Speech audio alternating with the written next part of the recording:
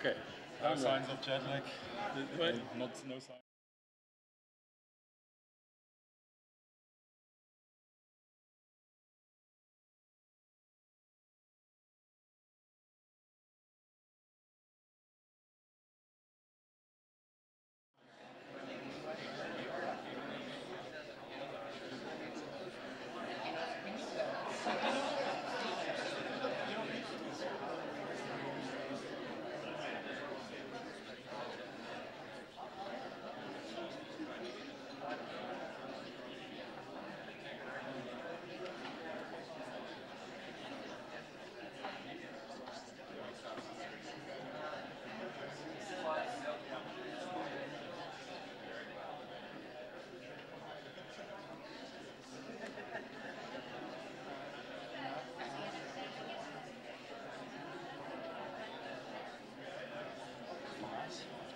Tu veux être là ou tu préfères avec un... Comme ça, tu peux te... Non, je peux...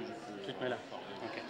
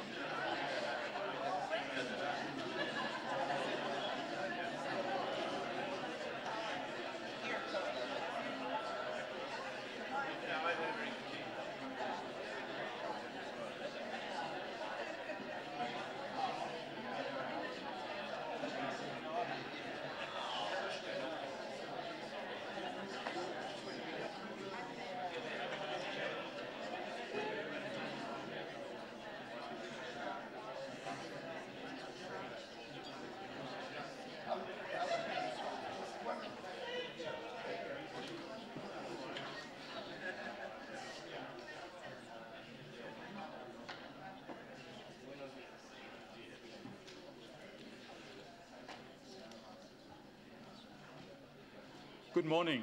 Good morning. Good morning all. My name is Thomas Beck, Director of the Nestle Research Center, and I would like to welcome you very warmly to the Nestle Research Center and to the 12th edition of the Nestle International Nutrition Symposium that we will have with you over the next 2 days. And let me at this point already thank the people that were essential to bring this symposium together, which is first of all the Nestle Nutrition Council, our highest scientific advisory body in Nestle, together with Johannes Lecoutre, one of my collaborators, and Monique Unternauer, who designed, organized this symposium. But definitely also a very warm welcome and thanks to the speakers that have accepted to share their insights, their knowledge, their research with us and stimulate important discussions. Before we go into the symposium, I would like to just remind you of a few safety topics. We are, of course, very interested that you not only come safe, but you leave safe.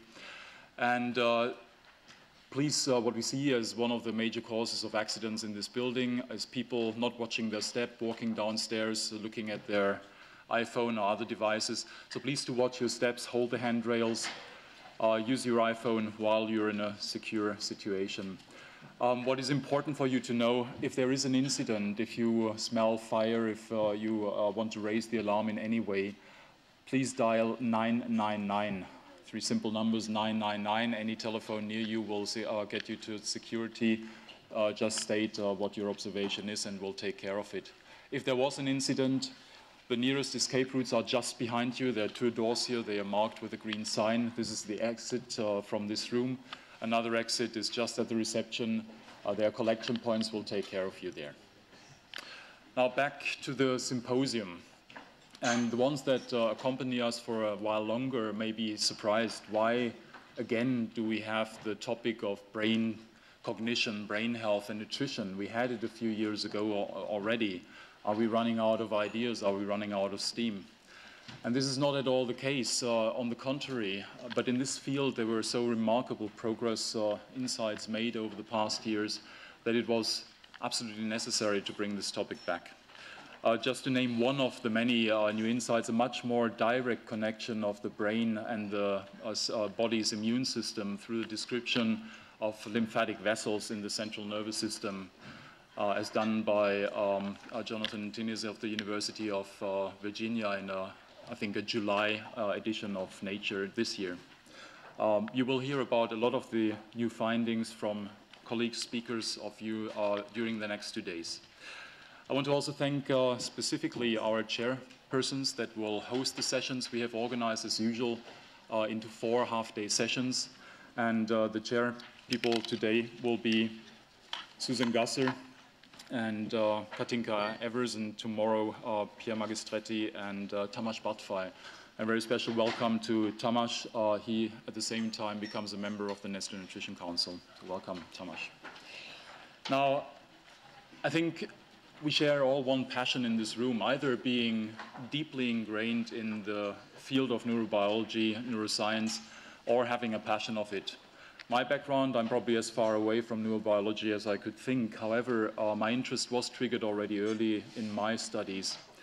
And the knowledge that was brought to me at the time was about a species that is able to navigate, to search food, to find home by integrating a number of different informations that this species captures from the environment and from its own body, measuring steps, the length of steps, using a compass, using landmarks, olfactory signals, and most remarkably, in search, displaying patterns that at the time were described to me resemble extremely well the search algorithms that NASA had developed for search of people that get lost on the moon. So in the meantime, a number of those findings have been put in question, but the latest one was just reconfirmed in a 2015 publication and was described as a structured search using a mixture of Gaussian and Pareto functions. You may wonder, how much brain do you really need for this one of many biological functions that that species has to do? What species is it? Is it less than 1 milligram of brain? Is it more than 1 kilogram, up to the 9 kilograms that whales have? The answer is surprising. It's very little, probably 250,000 neurons in total. And the species I'm talking about is a desert ant. This is work mostly based on the findings of Wehner and his group in the University of Zurich. What is amazing is that those animals with their small brain can sense so many different things, and while going out searching for food about 10,000 times the length of their own body, they will find a way back to their mound with avoiding any hostile other ant mounds in basically a straight line. And they have many correction mechanisms if they don't find the mound, and have very advanced search mechanisms that they can alter depending also on population density. So quite fascinating, but our next 2 days will not occupy us very much with ants, but with humans and adequate models of human brain, brain function, and brain health. And I'm convinced that we'll have very interesting discussions and good insights. For Nestlé, this field is of a growing importance because definitely our brain, as it basically gives limitations even in terms of how mature we are born due to the size of the brain casing we have. the enormous nutritional requirements, brain depending on life stage and activity level requiring 25 up to 40% of the total body energy in glucose, causing a lot of oxidative stress, poses question and demands very, very specific nutritional support of this important organ. And this is what we will talk about for the next 2 days. Without further delay, I want to introduce Susan Gasser. Susan is as well a member of the Nestlé Nutrition Council, more importantly the director of the Friedrich Miescher Institute in Basel, and also affiliated as a university professor in the University of Basel. Susan, good morning and thank you. Thank you.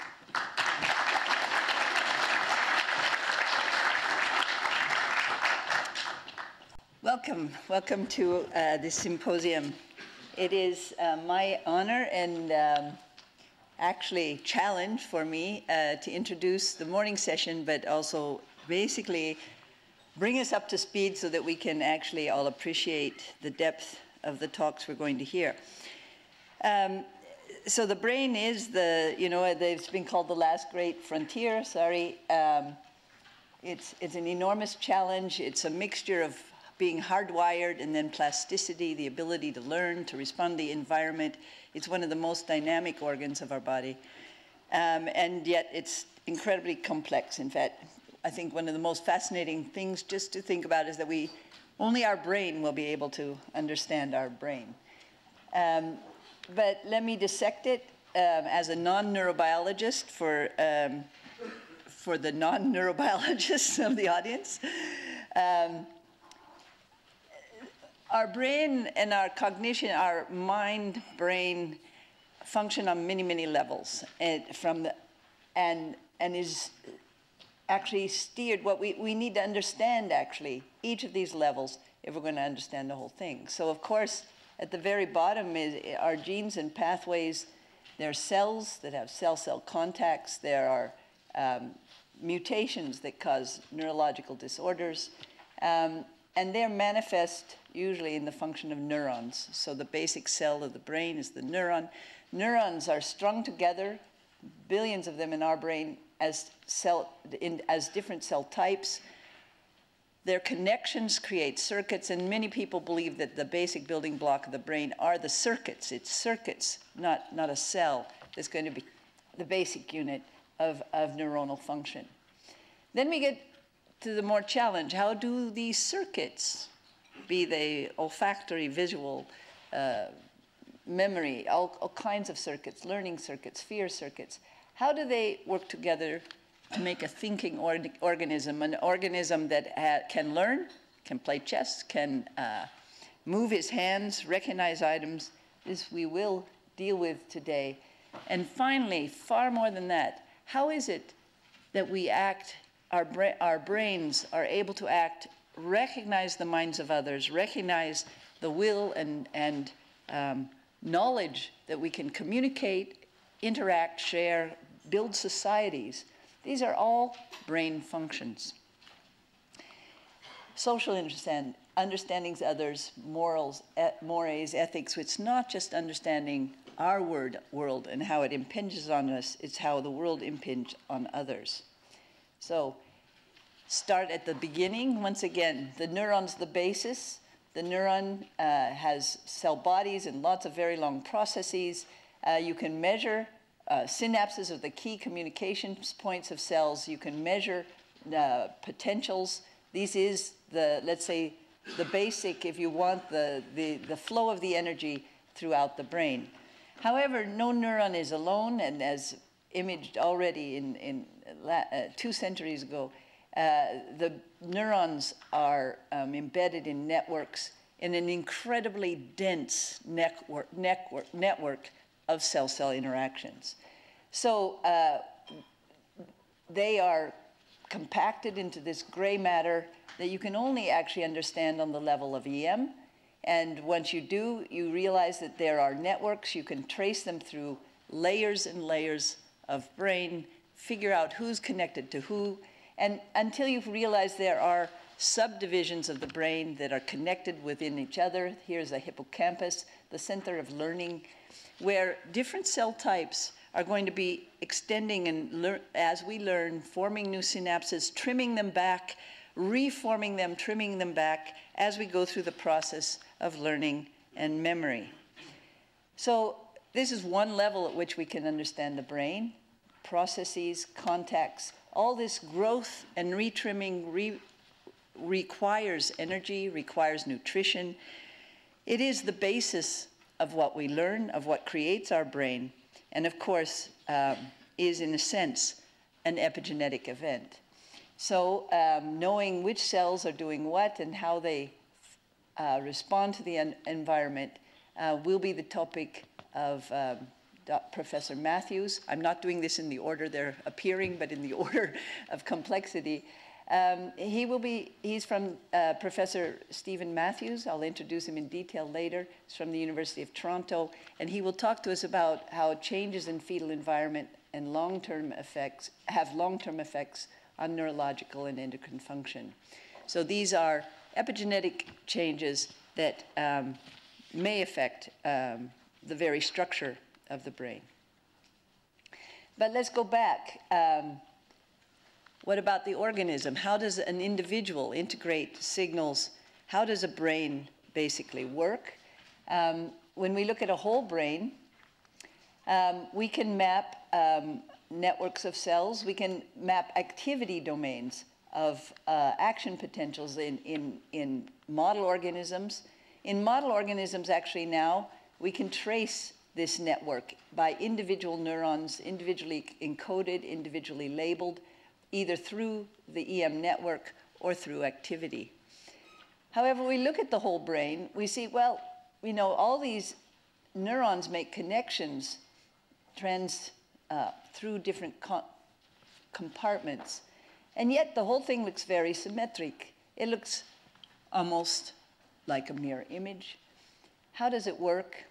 And then to probe actually activity within a human brain, you don't use these molecular tools that I just flashed through, but you use fMRI.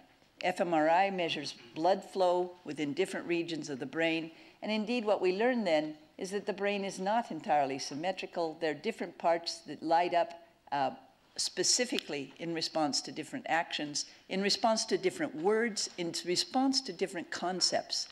It's an amazing sensitivity of the brain, mapping of sites of activity. How do the domains talk to each other? Well, this is, of course, the life work of our keynote speaker this morning. Even as a graduate student, Professor Gazzaniga looked at how the two sides of the brain talk to each other. They're only linked by a network of fibers called the corpus callosum. In fact, I'm not going to, of course, explain his whole work, but the upshot, I'm sure you've heard, is that actually the two sides of our brain are in fact quite different, as symmetrical as they look. One side, if we want to generalize, tends to be very logical, mathematical. One side tends to be intuitive and sensitive to art and music. These are embodied in the split brain study, who Michael Gazzaniga's PhD professor and colleague brought to fame. But when you look back at the papers that were the groundbreaking and underlying papers of this theory, they were actually our keynote speakers. So this has, of course, been the topic of study for 50 years. And I think it's not only trying to understand how the two halves are different, but actually how they talk together, how they come together to create a functional human being is the fascinating problem, and brings us into the realm of consciousness. How do we know, how does the right hand know what the left hand is doing? So as I said, our keynote speaker will be Professor Michael Gazzaniga. He's head of the SAGE Center for the Study of the Mind at the University of California in Santa Barbara. He did his PhD with Roger Sperry in Caltech in 1964. Was then at Cornell Medical School, Dartmouth Medical College for many years, working on exactly this question of the two halves of the brain, how they work separately and apart, and then move back to California. Now, there is one more step. We have pathways, we have circuitries, we have a brain working together that gives us behavioral readout. It gives us learning, gives us response to the world. But in fact, there's even the concept of mind, knowledge that we know that we have a mind and that we can imagine what other minds are thinking and thinking about us. That brings us actually to our third speaker of the morning, Professor Rebecca Sachs from MIT.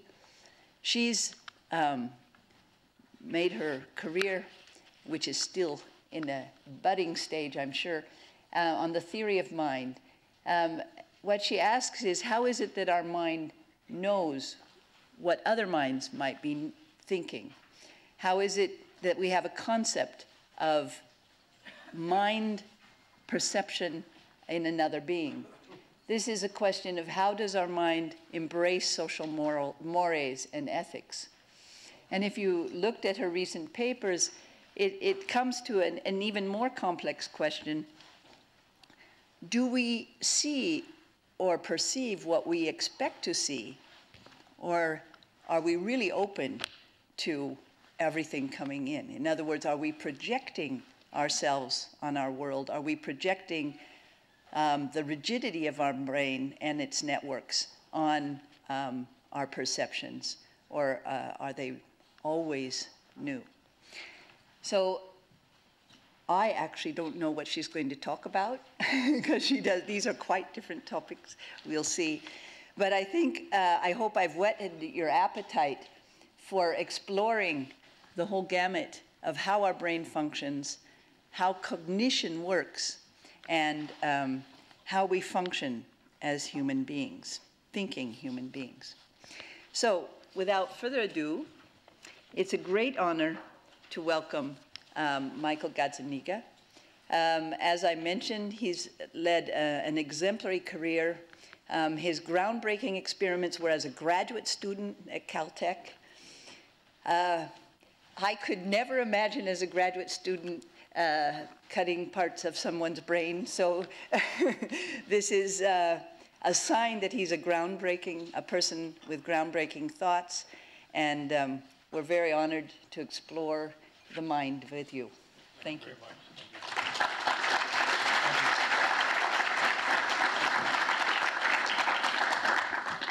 Well, I overheard somebody at breakfast say to his wife, Gazzaniga, he's still alive?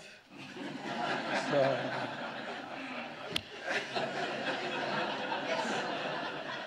this is what you get.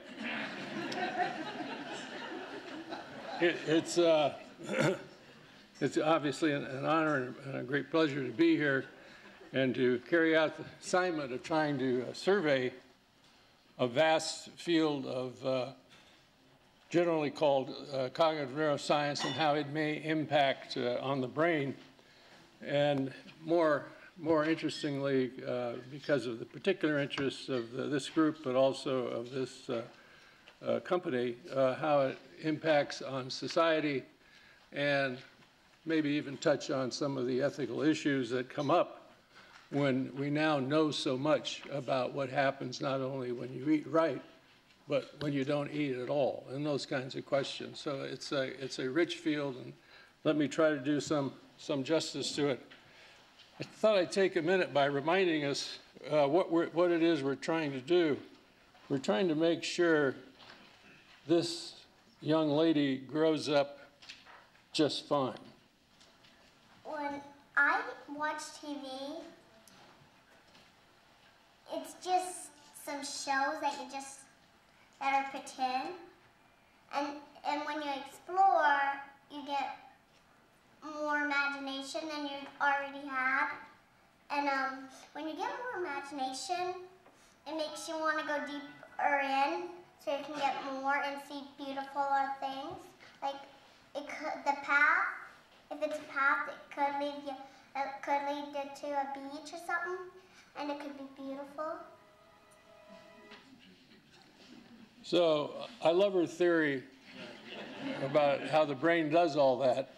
And it's the chore of neuroscience and neurobiology to try to figure that out. And this underlying brain with its 89 billion, you always hear the number 100, the latest count is you only have 89 billion, and only 19 of them are in your cortex, and far fewer of them are actually in your frontal lobe, which is the house of human complexity. So this question is how does this brain, this magnificent organ, create such a wonderful thing as the human mind, and we want to do it in as healthy a way as possible and not try to harm it in the many ways that we seem to have thought up. So I thought I'd start with a little perspective, a quick history of neuroscience as it was first captured by a group of American and Canadian scientists a number of years ago. And they were right off the bat asking the question, well, how is this thing built? And asking that kind of question, you had Carl Lashley sitting there on the left, Donald Marquis, and Donald Hebb. And they were very interested in the questions, what are the brain's general principles? They weren't particularly interested in what's connected to what. They wanted to know what are the general principles, just like physics is interested in what are the general principles. And Lashley started his career with a series of studies trying to figure out how and where the engram, the memory information that we all experience, is housed. How is that organized in the brain? And he did a series of studies where he crisscrossed the brain and cut it up in every which way and trying to do damage and find the engram so that he could disrupt it, and he just never did. And so he came up with a theory that all brain areas are sort of equal, that the action of the brain as a whole is what determines its function. And as I said, there was this equipotentiality throughout the whole brain. And that was really a remarkable idea, a powerful idea that was picked up in many quarters in American science. The great behaviorist John B. Watson, it really turns out that Watson and Lashley were postdocs at Harvard together. And Watson went in to say his famous, make his famous remarks about that behaviorism and the contingencies of reward and punishment could explain all development of behavior, as he said here in this famous line, give me a dozen healthy infants in my own specified world to bring them up and I'll turn them into anything, baker, doctor, physician chief, merchant chief, and so forth.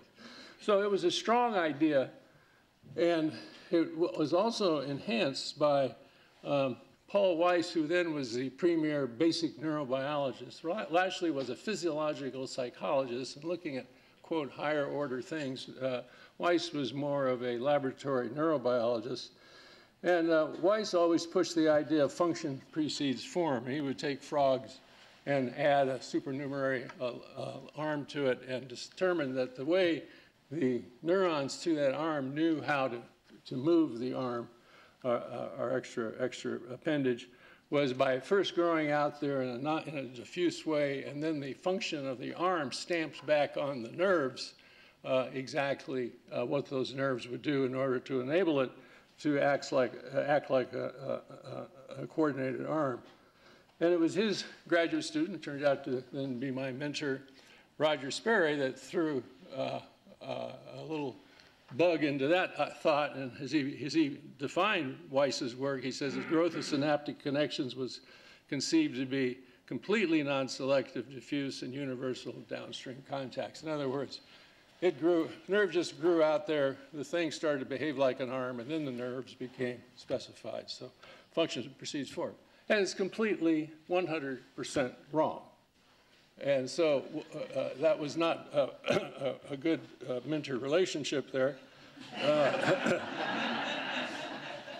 So it was Roger Sperry himself who came along and just turned everything upside down, as everybody knows, with his work showing the specific growth and nature of growth and development in the nervous system. He did it with a string of experiments, very simple in nature. Take a frog eye, turn it upside down 180 degrees, and see if the frog would adapt to learn to throw his tongue in the right direction instead of the exact opposite because of the surgery. And the frogs never did, and they would die making the incorrect movement.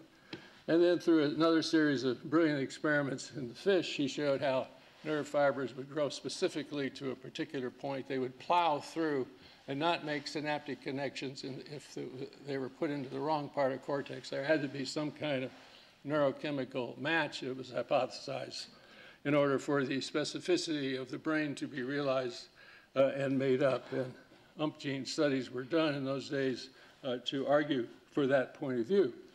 And that notion that there is biologic specificity, that there's a lot, as it were, coming from the factory, that the specification of the brain is a huge issue, is a recurrent theme in neurobiology with modifications which are important that I'll get to.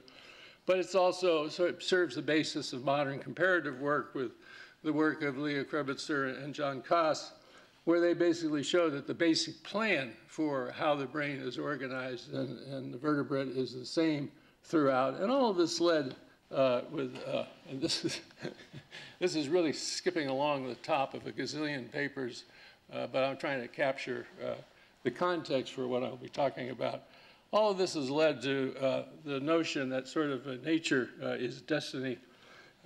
This cartoon captures a lot of the work that subsequently was shown that when identical twins separated at birth but then show up at some later point in life, they marvel at how similar they are. And this became welded in the minds of many that your DNA is your destiny and there's just not a whole lot you can do about it.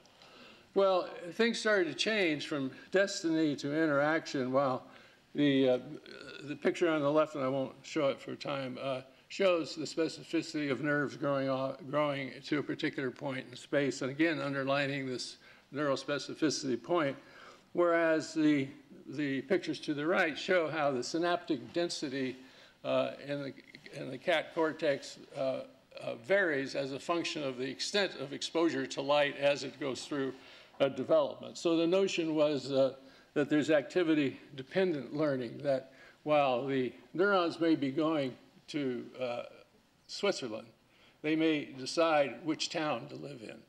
And this notion of the activity of the neuron that is being carried in the neuron that's growing actually modifies the actual synaptic locality of it is, of course, a huge idea which has all sorts of implications going today.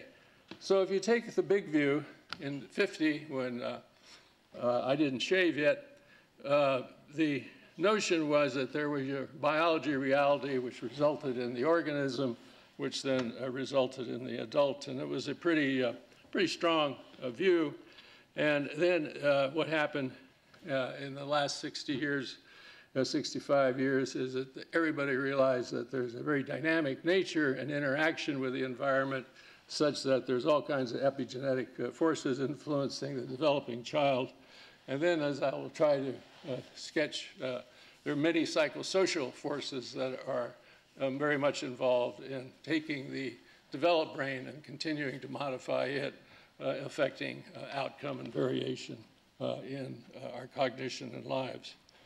So these answers aren't really answered the extent of nature nurture, and everybody knows there's now an interaction. We haven't nailed it down by any manner of means, but that doesn't mean we shouldn't go forward and continue to examine information and try to understand more. And that started too a number of years ago with the breathtaking work of David Hubel and Torsten Wiesel. They said, well, let's see how this thing works, and let's sink some electrodes into a primary sensory system, the visual cortex of the cat, as it were, and let's start seeing if we can see how these neurons respond to various kinds of discrete stimuli. So, in fact, they did that, and they put electrodes in the cat, and they discovered there were these things called edge detectors, that they had certain orientation, they had a certain neural organization supporting it. And then kind of integrating with the work of Vernon Mountcastle, came up with the notion, among other things, of cortical columns and then how these cortical columns were very specifically arranged so that they can compute particular functions. They were localizable, and if one could ultimately understand the subtleties of interaction with those cortical columns, an actual mechanism could be unearthed that would explain whatever function was at hand. Now that was exciting. I want to tell you it was exciting to see that. People in 1960 were thinking about, you know, if I lesion the rat here, maybe he'll fall off this cliff there. It wasn't very subtle, but it was all you had, and then along came Hubel and Wiesel and Mountcastle and the individual electrode approach, and people seemed off to the races, so much so that I dropped what I was doing and went to Italy from Caltech and worked with Giovanni Berlucchi and Giacomo Rezzolati, and we thought, because of the split brain work referred to by Dr. Gasser, we thought we were going to nail this sucker once and for all. We knew that if a patient fixated at a point and you put some information on one side of the visual field, the left say that if they were going to speak about it, it had to go through the corpus callosum. So we were going to stick our electrode in the corpus callosum and figure out the brain's Morse code once and for all. Oh boy, and we actually, just to reminisce a little bit, we actually got a grant to do that. Could you imagine sending that in today as an idea? So there we were in Pisa, all set up, months of preparation with Giovanni and Giacomo, and the day comes when the cat's prepared, the screen is up there, the projector showing the edge, and the electrode is getting lowered into the corpus callosum. The speakers are on, everybody's waiting in great anticipation. We thought, sure, we'd hear the Morse code. And what we heard was the Beatles tune. We all live in a yellow submarine coming through, just as clear as a bell. And we realized that some ground loop had been occurred, but Rizzolatti very calmly and with the great fine hand of all Italians, now that is what I call high order information. And we moved on to greater things. So over the last 50 years, there's been a swift, and I mean swift, 50 years is nothing in human history, development of brain imaging that was also referred to by Dr. Gasser from some of the original efforts where there was less than a half Tesla involved in the strength of the magnet to try to figure out what was going on in the brain, to the latest technologies. There's Camille Ergabil in his new Minnesota 10.5T magnet. So tenfold increase in the capacity. And with the high field magnets, the question and the desire is that maybe you could go back to those cortical columns I mentioned before and actually measure them in an undergraduate, in a regular old human, looking at something that was presented to them. And in some original studies carried out by another high field center, Rainier Goebel, in fact, has done that. He's looked at the response of the cortical columns to edge detectors, to patterns of light either moving in one direction up to the left or up to the right, and then recording over the MT area in humans, and noticing that the different cortical columns, these are recordings at the columnar level, moving in one direction when one set of lines is presented and in another. This is a really ongoing research, and he allowed me to show this to you because it's just an example of how specific and how incredibly dramatic the ability to study the human brain in action has become. And then looking at corticography and just the connections and knowing these circuits that were mentioned earlier that are so important and understanding ultimate technique. Again, these were things that were started long time ago, but they were kind of funny in retrospect as to how crude they were, as opposed to what can be done now. One in particular that we were involved in was with Marc Juandé, who was actually a student here in Lausanne for many years, was to take cross-sections from structural MRIs and map them on a piece of paper, each cross-section, draw them out tediously, and then put these together and try to flatten the cortex and see if you could measure the differences between the, the gyral and sulcal patterns of individuals. Well, to do one map of one person took 3 months and a lot of swearing, a lot of cursing, and a lot of despair, and never amounted to much. Now, here's an example. Many centers do this. Here's an example from Alan Evans at McGill, where the whole thing can be done with a push of a button once the scan has been collected. And with this, the hope is that someday there'll be a way of basically taking this picture and seeing variations in gyrosulcal patterns along with being able to look at cortical thickness and being able to detect the maturity of a brain throughout life by simply sticking your head in the scanner and letting the algorithms do the work. So and it's an astounding advance. It's all with us now. And the point is that these are now the tools that are ready to be applied to the gazillion problems I think most of you in the room could think of and related to your own work. And then finally, just in the advances here, excuse me, the incredible advances in detecting connectivity in the brain with the increased power of the magnets, with the increased beauty of the algorithms to look at the data. One can now get incredibly fine-tuned descriptions of the white matter projections, and with it make correlations about how that pattern actually is reflected in intellectual function. So, this all then, and all these pretty pictures, this all then brings us up to what I really want to tell you about, which is the questions of how all this amounts to capacity to look at issues in brain development and their impact on society. And I broke it down into sort of what I called good news, which is meaning good medical management. We can find out a lot about reading and reading disorders now and possibly propose interventions for the poor reader. Looking at how an animal model in concert with a human model is looking at the role of depression during pregnancy and the pharmacological interventions that can help in that situation. And the bad news is the malnutrition issue, where its impact on gut microbiota and the brain, looking at the very important topic in American culture, and I'm sure here as well, about concussions that are occurring in normal sports. It's such an issue in the United States that there's actually predictions that within 5 years or 10 years, depending on who you ask, the mothers simply won't allow their boys to play football.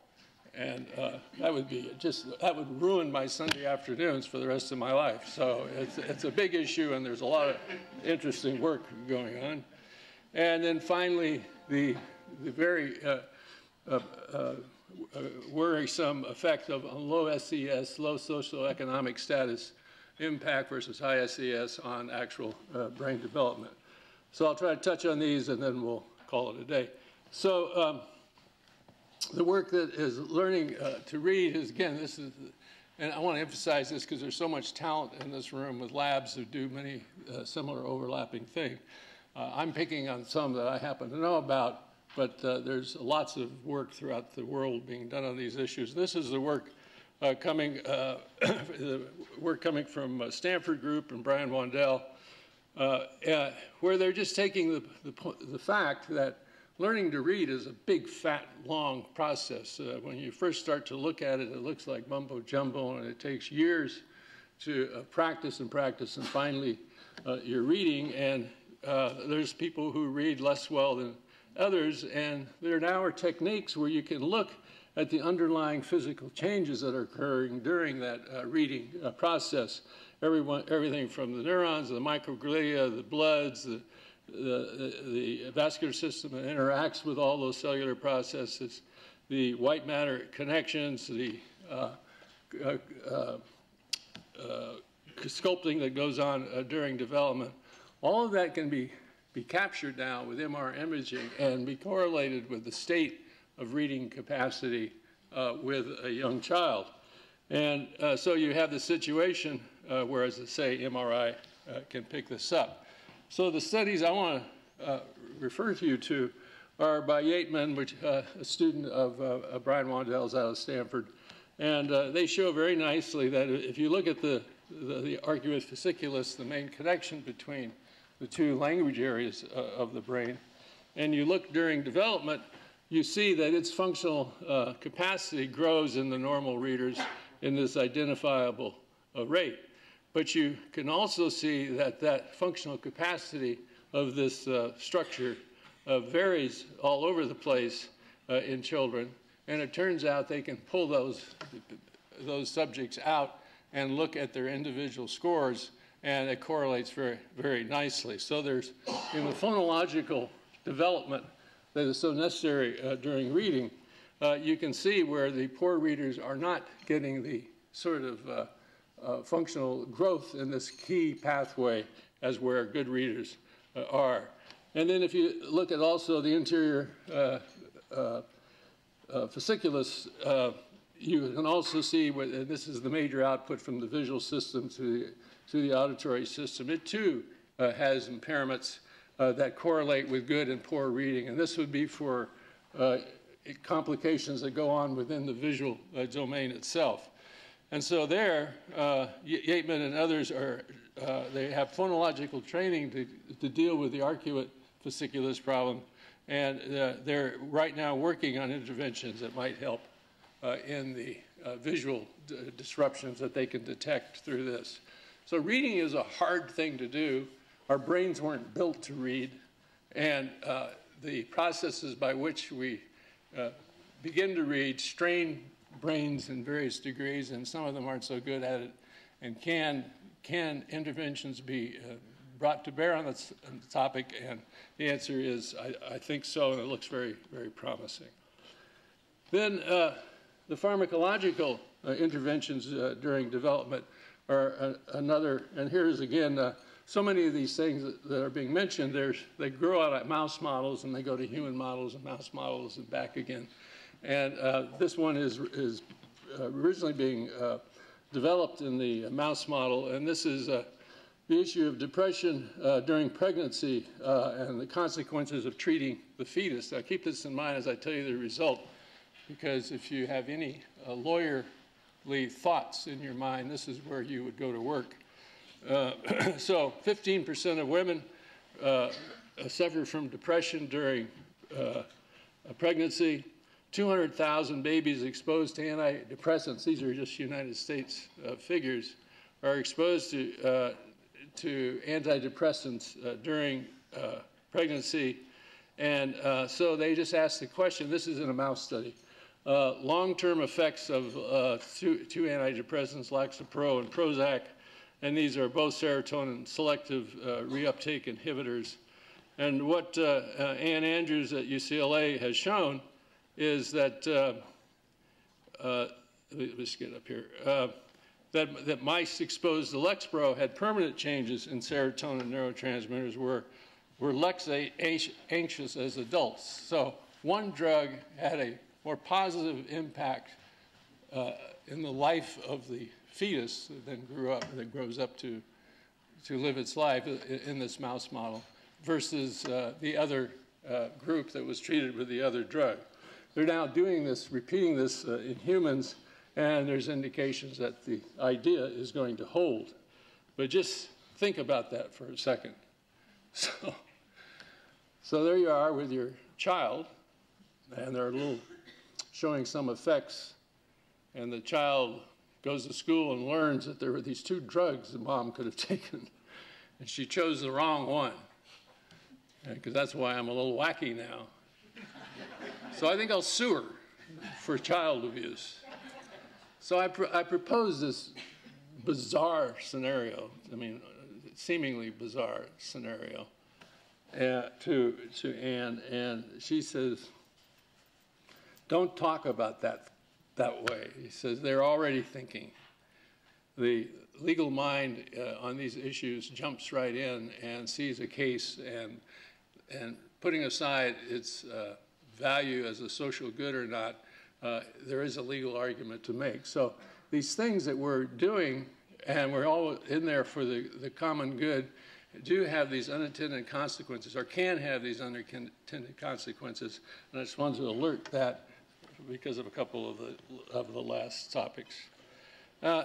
Nutrition and microbiota, there are so many people here that are more informed about this than I am. But let me just mention a paper that has just come out from Mark Rakel, a brain imaging expert, as you know, and a student, Emmanuel Goyle, looking at possible effects of malnutrition on the microbiota. And he points out that, of course, not only are there big effects on the microbiota of true malnutrition in the developing world, but in the local hospital down the street, in preemies, and in other cases, there's similar crises affecting the microbiota. And it has a situation where if during the early development from birth on, there is this failure to have a proper microbiota form, then there's consequences for the nervous system long term.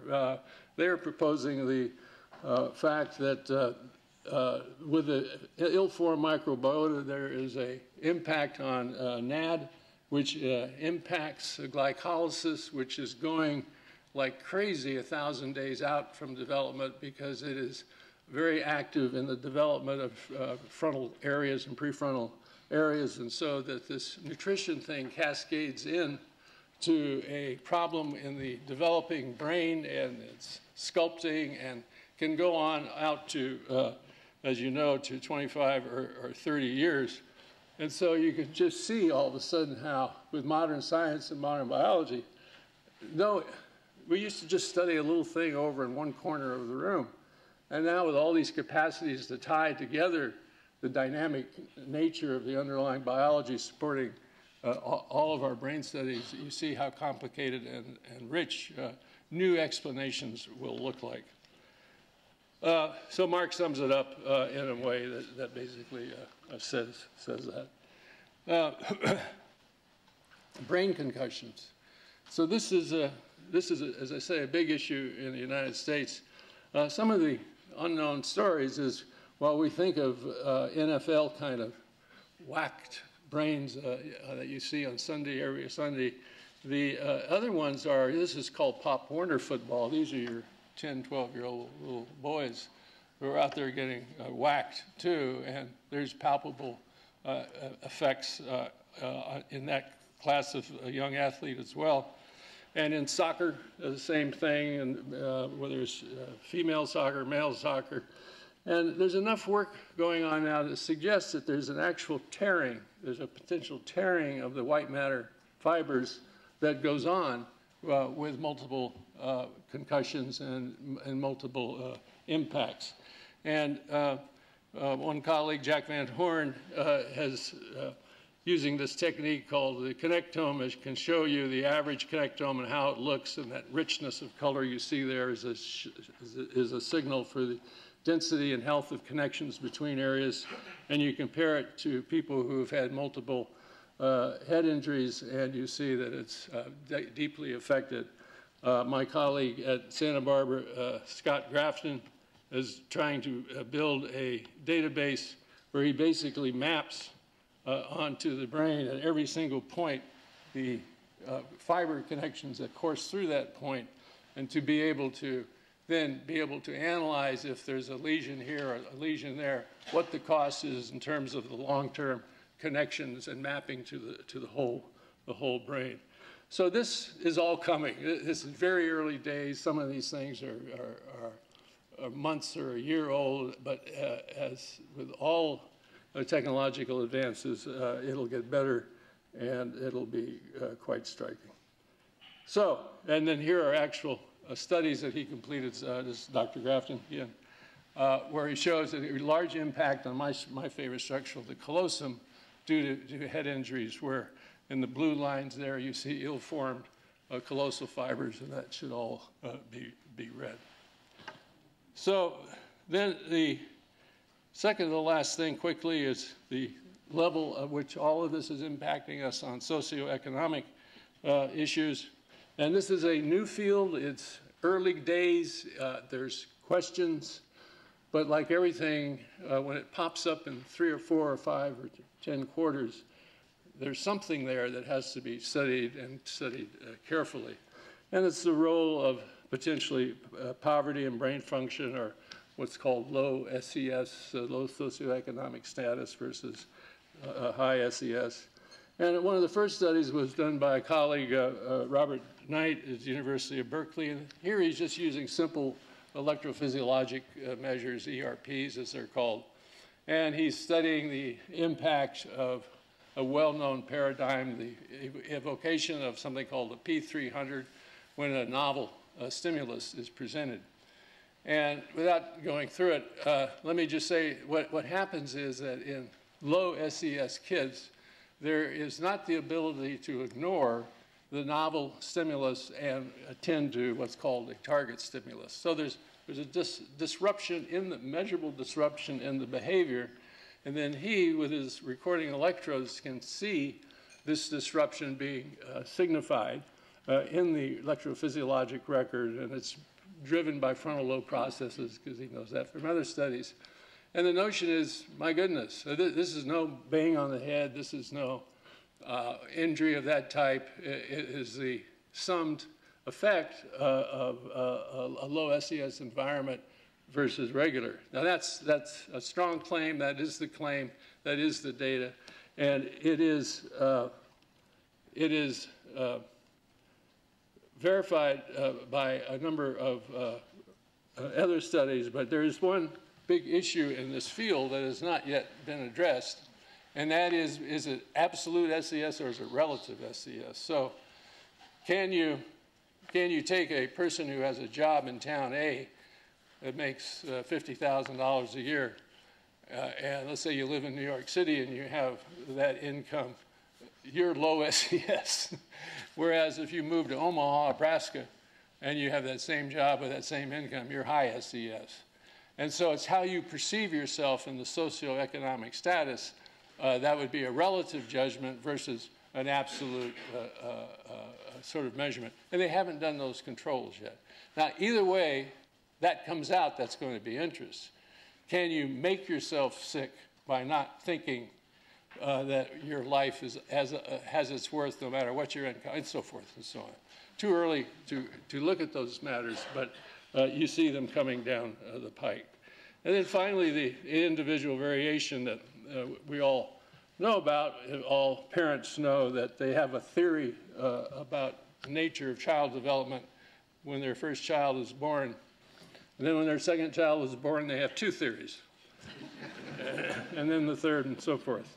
So the individual variation is part of our lives. We love it. And again, there's all kinds of studies that show the highly varied way with which our brains are built. This study shows in particular the variations from a set point in 4 different subjects of how the brain organizes, how it's going to project its the fibers through its corpus callosum, and that would assume to have different impact on cognitive integration between the hemispheres. Or a study we did a number of years ago looking at the variation that contributes to the average summary we see in a brain activation study. And we all were very used to seeing these average pictures, but then we find out that if you look at the 20 or 30 or 40 subjects that go into that, their actual response is quite diverse, and that how people are responding to a set stimuli is different. So we live, and the pictures of this kind of variability are just getting better. So we live in a world where we are in an age of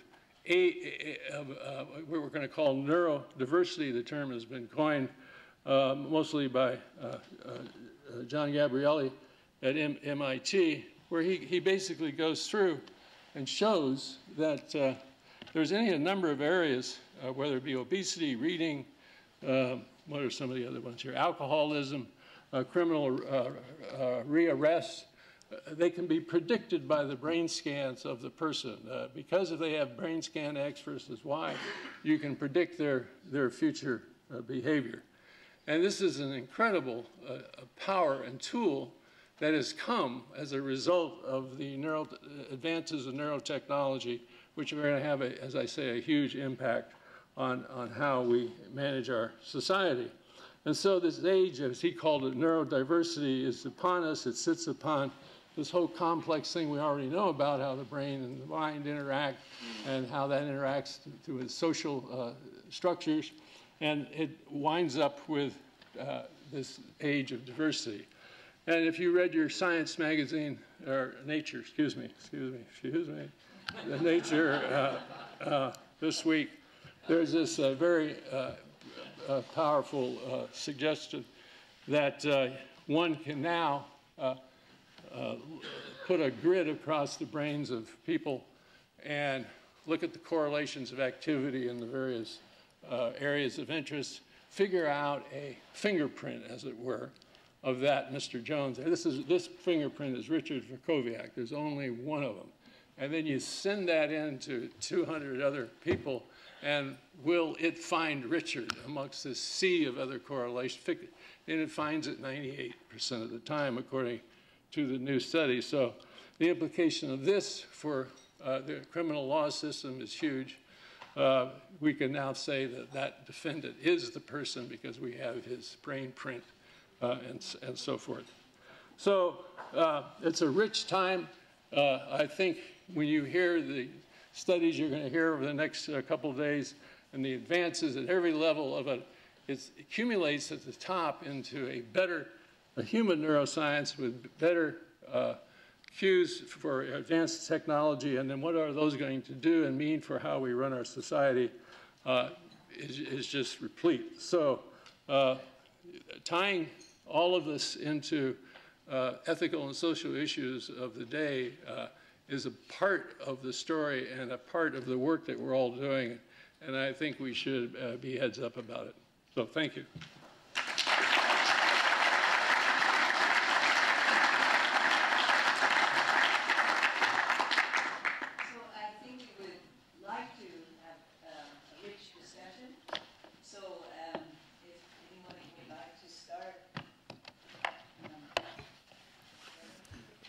Very nice presentation. This is Jim Simpkins here. You indicated that there can be and probably is a dietary component to the richness with which the brain develops. Are there any studies that indicate whether or not you can start that dietary intervention when a kid is 10 years old or is a young adult in the 20s or someone in the 30s, as opposed to needing to do that in the first 1,000 days? So there must be a room full of people here who could answer that question better than me. Feel free to jump in. I would assume so, but is there an authority on that topic? I do know that my son-in-law he's a bioengineer, and he called last week to announce that he and my daughter, who's pregnant, are going out for Indian food because he's determined the fetus can now taste it. And he wants to make damn sure that he has a pal to go to Indian dinners with. Thank you for the talk. This is James Kozlowski, IBM Research. I was just wanting to return to your comments about Weiss and function preceding form, synaptic growth. I can't see. I like to see. Oh, synaptic growth being projected onto the limb, and your dismissal of that. And then Spiri's observations that often form precedes function, and growth is directed to the limb preceding its function. I just wanted to return to what you showed about the arcuate and reading and ask him, doesn't it seem that Weiss was right to some extent in that the arcuate is growing into a brain that is already reading, and those functions are being adapted to the new growth in a way that's useful to the brain. And in addition, TBI, we see reorganization or regrowth perhaps to compensate for the injury that exceeds what would be expected simply to replace previous function.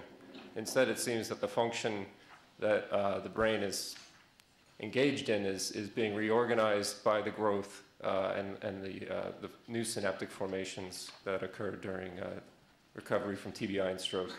Just wondered if you could comment on that. Well, it's a good question, and throughout all how I'm familiar with it is in the question of recovery of function in a neurologic sense, is it reprogramming or repurposing of a set of neurons to do other things. And some people say, well, there's repurposing, which would be kind of consistent with your idea, and others people say it was actually other pre-wired function that can cover that function. And so that there's not extensive repurposing. So I think it's a great question. I don't know the answer to it. I was very taken with the fine brush you had painted. I was happy to see Torsten and David. Then Moncastle, of course, you shouldn't forget. Kufler who trained David and Torsten. It was not Vernon Moncastle who trained them. He mastered them. That's something different. I would like to address, however, something very important. You picked out, and obviously one has to do it arbitrarily, a very controversial study from UCLA comparing two SSRIs, Lexapro and Prozac, and the epigenetic consequences of what happens when a depressed mother is on these drugs to the child's scholarly aptitude. And I think it's important for us that we have a discussion, first of all with you, and then with the group about this. I don't only want this because I have to make the first SSRI Sermid, then have to make Prozac, then have to make Lexapro. But I would like to point out to you that the question for these mothers were suicide or coming out of the depression and delivering a child. And I don't want to know your answer, but obviously the treating physician decided that it was better to treat. That's number one. The toxicology studies done were 28 days. They could not possibly encompass the offspring's coming life. And here comes the most important issue, that more commonly than we take antidepressants, do we eat? Do we watch TV? Do you think we should forbid those mothers to watch horror films? They have huge effect on certain brain regions. Should we tell them not to eat? Because every day this repetitive behavior will bring a very large number of ill-characterized neuroactive substances to the fetus. But most importantly, I oppose and disappointed by your lack of optimism about the adaptability of the brain of the child. We know that born with very different structural and social starts, there is the phenomenon of catching up. And I think that we see in this room thousands of examples, hundreds of examples of people. Certainly, I was much less well-fed in Hungary in 1945 than you were fed in the States. I am sure we were going on 600 calories. And I would argue that we can compare our academic achievements. So there is a catch-up. And one must not underestimate that humans are self-reporting species. This mother's depression was noticed by others and reported by them.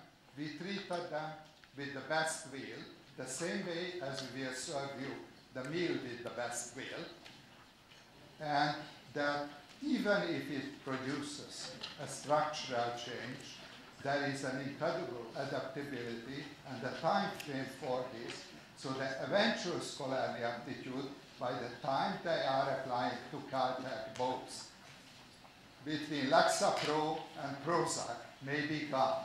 So I really would like you to address, do you believe that this adaptation for the child doesn't exist? Do you believe you shouldn't treat people who happen to be pregnant? Great question.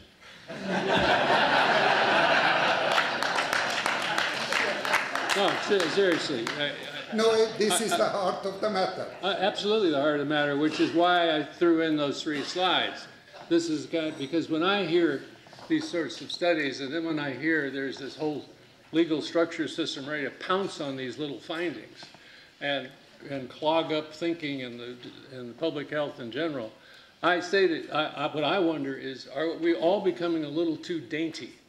One little finding changes how you think about the long-term impact on somebody and completely undercuts the notion of variation and resilience. Resilience is a huge thing. And we even have a biogenetics of resilience, as I'm sure you're aware. So my implicit message there was we should get this up and talk about it because I don't see that it's a good thing where we're going with the kinds of way I sketched it there. So apparently I was successful with you, so there. Okay, one here and then one there. Go ahead. Joseph Penninger from the Nestle Nutrition Council. So I just wanted to get your opinion. You know, there are big efforts on mapping the human brain at the cellular resolution. But if it's circuits, so what's your opinion? Do we actually need cellular resolution? Or what we really need to understand are the circuits and we don't really care about the cells? Yeah, see, these are all the questions that, boy, I wish I had an answer to them. You know, how to put this, is the ultimate determination of the microcircuitry of a person kind of like the quantum knowledge of a billiard ball. You don't need it. You don't need it to figure out the actual action and function. The brain's organized to perform action. If we can understand how it performs action, we don't even care what the details of the neurons are. And I am willing to believe that in 15 years from now, people won't talk about neurons. They'll talk about their models of how this must be organized in order to carry out this action we know occurs in the behavioral domain. I mean, that's already going on, but I think the neuroscientists of tomorrow will spend most of his training in control and dynamic systems and mathematics, and there will be these old-time biologists that are sitting there looking at where the neurons connect, but there'll be different enterprises. And I think if you're trying to understand how the brain gets its job done, it's going to come more in the direction that you're suggesting. Which is why I'm glad I'm my age, because I certainly would not have gone into the field if I had to learn all that stuff. I agree with that in general, but for instance, for neurological diseases and genetic loci that affect neuronal function, it's clear that we do have to understand the molecular basis of what's going wrong. So a perturbed synaptic connection, or or GABA receptor secretion or uptake, is often at the basis. If you look at what are the loci that are connected with autism, these are structural proteins of the postsynaptic density. So we probably need both. Yes. I just want to add to something that you just said, that the genes are important, and they are, to understand the clinical interfaces into the neurons. I'm very delighted to hear Dr. Gazzaniga say that we may get beyond neurons in our field, because it has been sort of a hindrance to progress in the theoretical side. But I also wanted to point out in your comment that while a neuron's physiology and health is determined by its genes and its proteins, and protein pathways, systems biology, I would say that's about 50% of what determines its physiology. The other 50% is its inputs. And in neuroscience, we have a horrible time modeling inputs to structures, largely because the brain is actually one circuit, and we don't have a good model for the brain. So if we could understand, as Dr. Gazzaniga was saying, the mathematics, the theory behind the neurons, that the neurons are adapting themselves to support, we could then model those inputs and I think do a better job of understanding autism, neurodegenerative diseases, et cetera.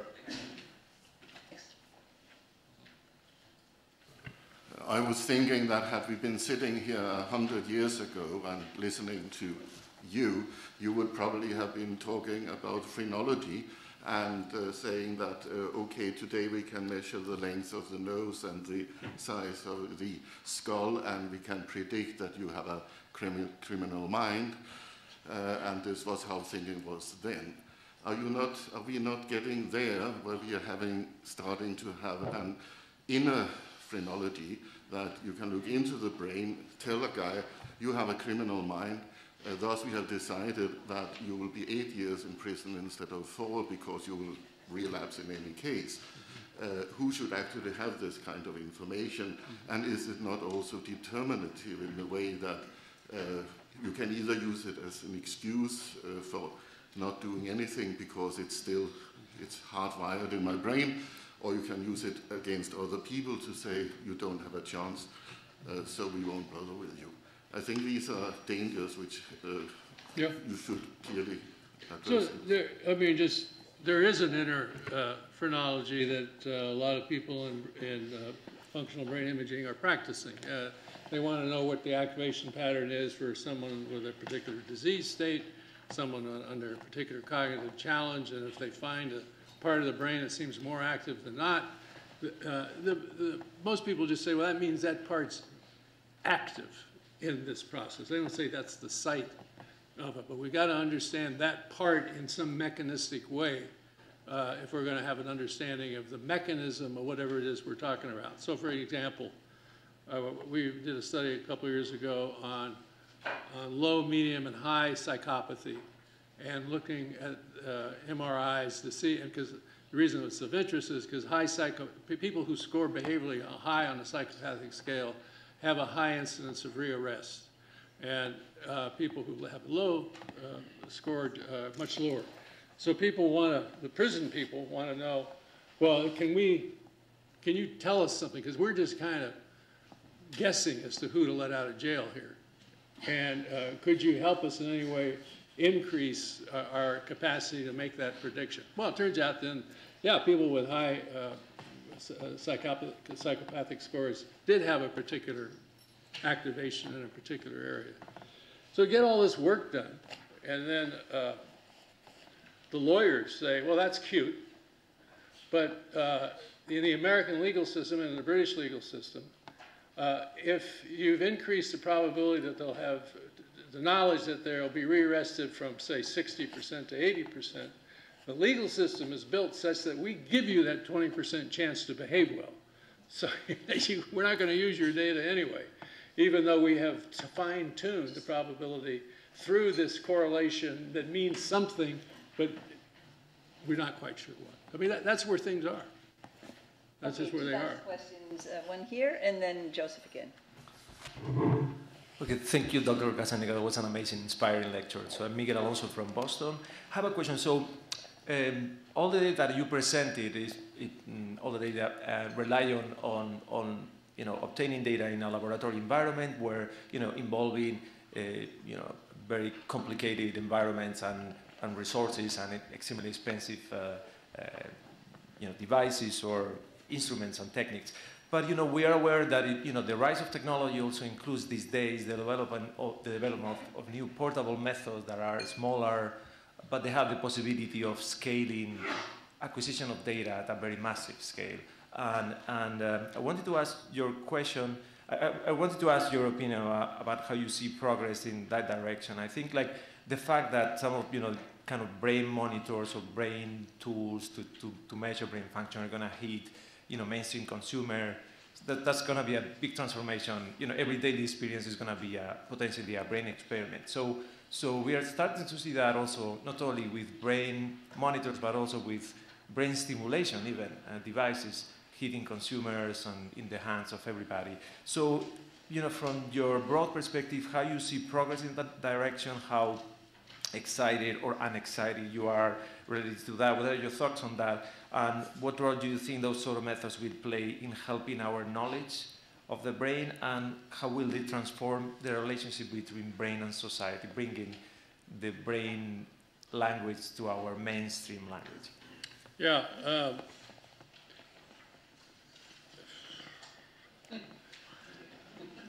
Neuroscience are a bunch of cowboys. They don't really know the next question to ask. Physics, they kind of narrow it down a little bit. They get the next question to ask. Not in neuroscience.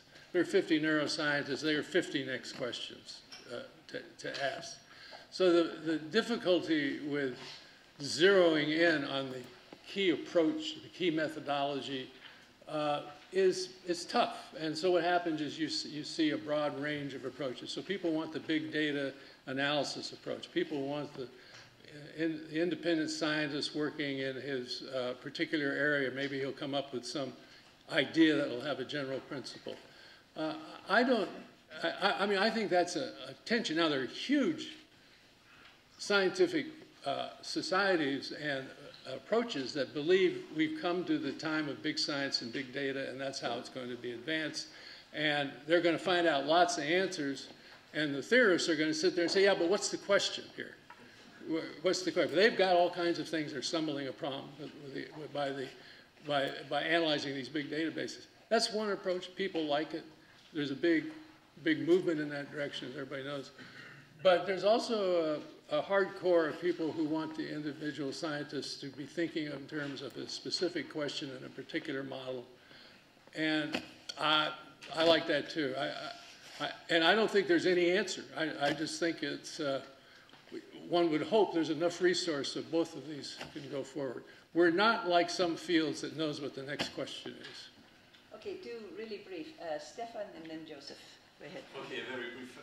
First of all, thank you very much, Michael, especially for this historical wrap-up, which was truly refreshing. Can you update us on the reality behind this laterality of the two hemispheres, and tell us what the mechanisms are, if it can be done in a very short way? Well, the quick history is that when the human split brain work was first articulated in this time frame in 1961, it was so dramatic to see that you could split the mind. People still don't really grasp that. I mean, I can take your mind and turn it into two with a slice of a knife. What's your theory? How do you explain that? That's still sitting there as an issue in my mind. But then what happened is that there was this realization and observation. When I was in the room, I did it, where this one side didn't have any idea what the other side was doing. That was unbelievable. One side was talking to me all the time, and the other side was just pulling stuff off the shelf and putting where it would go. So that gave rise to the dichotomy. And then it became way over-popularized. Ski with the right side of your brain, do this with your right side of your brain. And I wrote a paper somewhere back there called Left Brain, Don't Leave Home Without It, because it's the guy, or the persons. And it has all the other mechanisms of hypothesis generation and complex thinking and so forth. So I think what's happened is we're moved to the fact that there are all kinds of interesting things going in the right brain and all kinds of interesting things going in the left brain, but it's a network with that. Actually, this is a nice segue, I might say, into the next, or into Rebecca's talk, where she is looking at the very nature of some of the unique things that the right hemisphere does, and the question would be, what would happen if you disconnected the brain, a split brain patient? Would that reveal itself in the thinking patterns of the left hemisphere? And there's a little teeny bit of data on that, but not much. It's like if we now did split brain experiments knowing what she's about to tell you, we would do a whole different set of experiments to chase that down. But so anyway, that all aside, the larger theory that we left was that there's a lot of bilateral organization in the animal kingdom, monkeys, rats, all the way up. And what happened is there was a fight for cortical space to develop these other things for language and speech and what have you. And so what happened is the left hemisphere, that space was grabbed, and it used to hold some of these right hemisphere functions, but the left hemisphere language centers took it over. And the asymmetry was due to that the left hemisphere took the corresponding mirror image areas that used to also do the right hemisphere stuff, but it had to go so you could do language, and so as a result you then get this asymmetry, that the left is language and the right is skilled in these other ways. It's not that the right learned something that the left didn't. So that model is the one I'm going to stick with. Great. Well, I'd like to thank you for a lovely introduction to this subject, and we'll take a coffee break for 15 minutes. Great.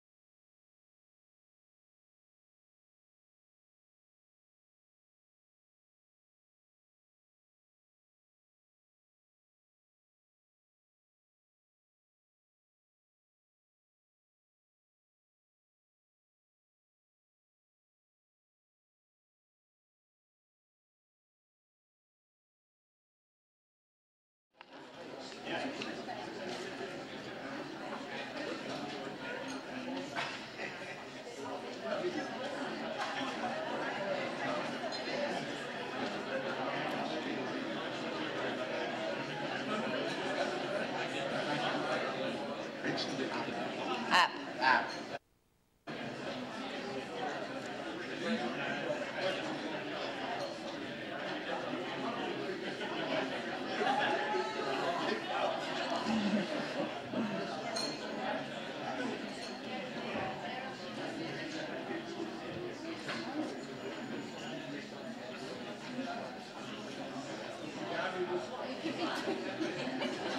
It's genetically modified.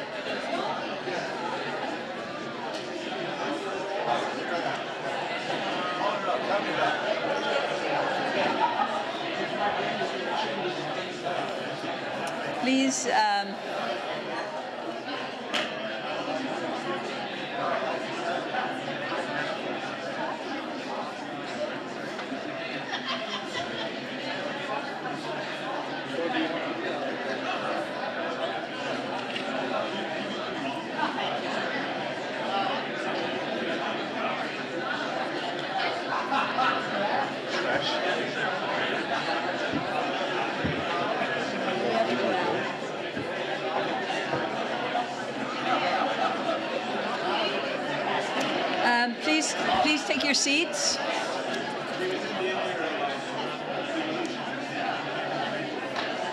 Please.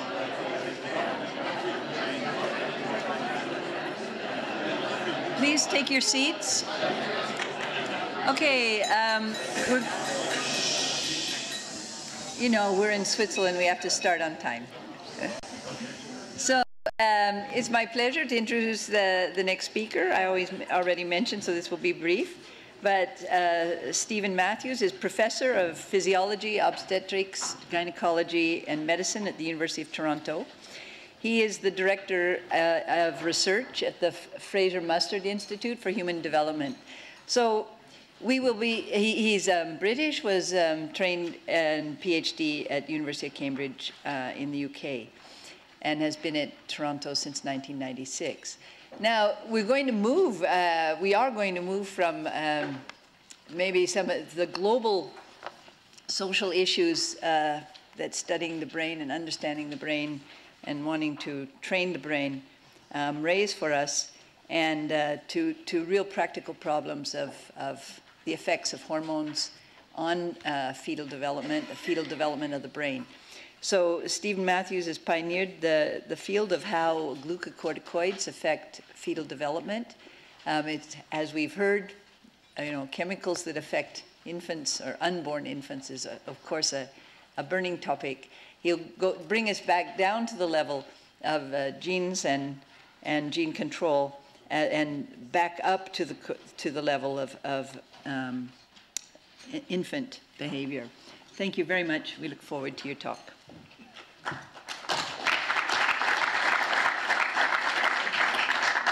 Thank you very much, and I'd like to thank the organisers for inviting me to speak with you today. This is just a fantastic symposium. I'm very interested and excited to hear all of the talks. What I wanted to do today is really talk to you about the early environment and how the early environment shapes the developing brain. I'm going to run through a series of concepts and areas as I go through the talk today. I'm going to use illustrations from my lab and from other labs to illustrate the concepts that I'm going to be talking to you about. So I really want to start by, first of all, talking about the concept of early life programming. Say a little bit about brain and neuroendocrine development, because that's critical if we're going to understand how the environment influences development. I'm then going to say something about how glucocorticoids impact the developing brain and have the ability to program function, both in terms of structure, behavior, and neuroendocrine function. I want to then spend some time talking about the mechanisms, and lastly, some of the work that we've been doing recently, which is around the impact of early environment and the transgenerational transmission of effects that we're finding now. So The environment during early life establishes lifelong trajectories towards health or disease, learning capability and social function. We've known that for many years. Really, it was some of the work of David Barker that brought it back to the forefront, showing that small babies had a higher risk of cardiovascular disease. And he went on to show many other associations, as I'm sure many of you know. But that really reinvigorated a field which had been, around since the 30s, 40s, 50s, linking early environment to later onset disease and later onset social change. But those really important studies, bringing it to the human, made the field really go through a renaissance. And there's been huge interest in the larger media around this. Time have actually run several issues around how the early environment influences the rest of your life. Well, it's not that much of a jump, really, because we know that a lot happens in the first years of life. If one considers moving from a two-cell embryo through to a newborn child, the enormous changes that have occurred within that organism as it's developed, it's not surprising that the environment can have an impact. When we think about the developing brain, and I'm sorry, Michael, I'm using the wrong number. I know now I should change this to 89 rather than 100 billion neurons. But the developing brain, the brain at birth essentially has the majority of neurons that it's ever going to have, 100 billion neurons or 89 billion neurons. They all talk to each other, so there are more than 60 trillion synapses within that brain. What happens in the fetal brain, and all of this is happening during the prenatal period, is that there is a massive overproduction of neurons. There's then ordered apoptosis, so about 50% of the neurons that are born actually die. And there's a huge amount of synaptic pruning that occurs in late gestation in the human and in early life, in early postnatal life. And then it's in the postnatal life that a lot of brain growth occurs, and you get the formation of the glial structures and myelination of the brain. And as many of you know, the 6-year-old brain in the human has achieved its adult size. So there's an enormous amount that happens during early life with respect to brain development. What we're very interested then is how these early influences, how the early environment can influence long-term outcome. And here I'm summarizing the work of several groups and thousands of publications showing that maternal anxiety and stress, hormones, drugs, placental insufficiency, undernutrition during pregnancy, more recently the importance of maternal obesity and maternal care, have a huge impact on lifelong health. They have outcomes associated with hypertension, insulin resistance, diabetes, obesity and cancer, so more peripheral effects on the left-hand side. But we also know there are very significant effects within the developing brain around learning abilities, links to attention deficit hyperactivity disorder, depression, and self-regulation. But what's really important is understanding what links the early environment, and this is what my lab is very much interested in, what links the early environment to changes in long-term health. How long do these effects last? And one point that I also omit from this slide is what can we do to prevent or reverse the effects of these adverse early environments? So let's spend a few minutes talking about brain and neuroendocrine development. We know actually quite a lot about the developing brain, and my group and others have spent several years understanding the development of certain systems within the developing brain. We've been particularly interested in the hypothalamo-pituitary-adrenal axis, and the HPA axis is well developed in the fetus, and this is just an outline of this schematic of the axis. We have the hippocampus up here that we've already seen lots of pictures of earlier in the day. The the hippocampus, forming part of the limbic system, is important in setting the tone of the paraventricular nucleus in the hypothalamus, which produces CRH and vasopressin, which then drive the anterior pituitary to synthesize and secrete ACTH, ultimately to produce cortisol. The system is tightly regulated. Glucocorticoids are very important. They're very effective in setting homeostasis within an individual, but they can be quite damaging if they're left at high levels for any period of time. And so there is a very well-developed feedback system where there is a number of glucocorticoid receptors and mineralocorticoid receptors in the hippocampus, and glucocorticoid receptors in the paraventricular nucleus and the anterior pituitary, so these glucocorticoids can feed back and down-regulate and the axis in a negative feedback loop. And this, we know, is well developed in the fetus. We know that the fetus, if the fetus is stressed, this system can be activated. We know that glucocorticoid feedback is in operation. But something very interesting happens as the fetus approaches term. This system goes into hyperdrive.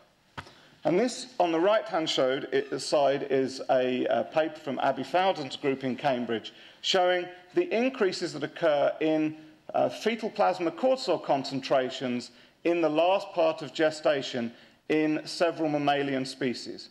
So you can see here that over the last few weeks of gestation, the concentrations of fetal plasma cortisol increase.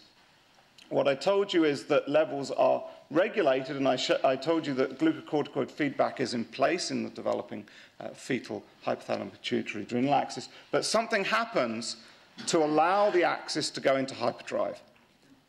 And that's something that we've been very interested in and continue to be interested in, is what allows this to happen. We know that there is a transfer of maternal cortisol across the placenta to the fetus, but together with maternal and fetal cortisol, there's this big increase, and it doesn't shut down the axis in late gestation. Why is this surge important? This surge is really important because glucocorticoids are critical in preparing the fetus to be a neonate. They're very important in development of the fetal lung to create a lung that will work in, that has been fluid-filled, that will now work in an air environment. And so that glucocorticoid surge essentially switches many systems, particularly the lung, the kidney, and also the brain, into a neonatal brain. We know that the brain, in late gestation, the fetal brain has high levels of glucocorticoid receptors within it. This is actually a late gestation guinea pig brain. The guinea pig gives birth to very mature, neuroanatomically mature offspring. And here we have a cross-section showing the hippocampus and the dentate gyrus and the paraventricular nucleus structures that I just introduced to you, as well as the amygdala. And you can see very high levels of glucocorticoid receptor in these brain structures in late gestation. We know the same is true in humans. So the brain is very receptive to glucocorticoids and very receptive to that glucocorticoid surge. And what we've shown and what others have shown is that glucocorticoids really are a master switch in the fetus, and they are a critical master switch in the developing brain. And I'm going to come back later on in my talk to show you the data, but we know that this switch is important at the level of gene transcription and at the level of epigenetic modification. And as I said, I will come back to show you the data to back that up later on. So what about glucocorticoids and programming? Well, my lab has been very interested in how the prenatal environment, particularly maternal adversity and specifically glucocorticoids, how they impact on the developing brain to affect limbic system development, to affect the hypothalamus and the pituitary, and to lead to changes in stress endocrinology and behavior and learning.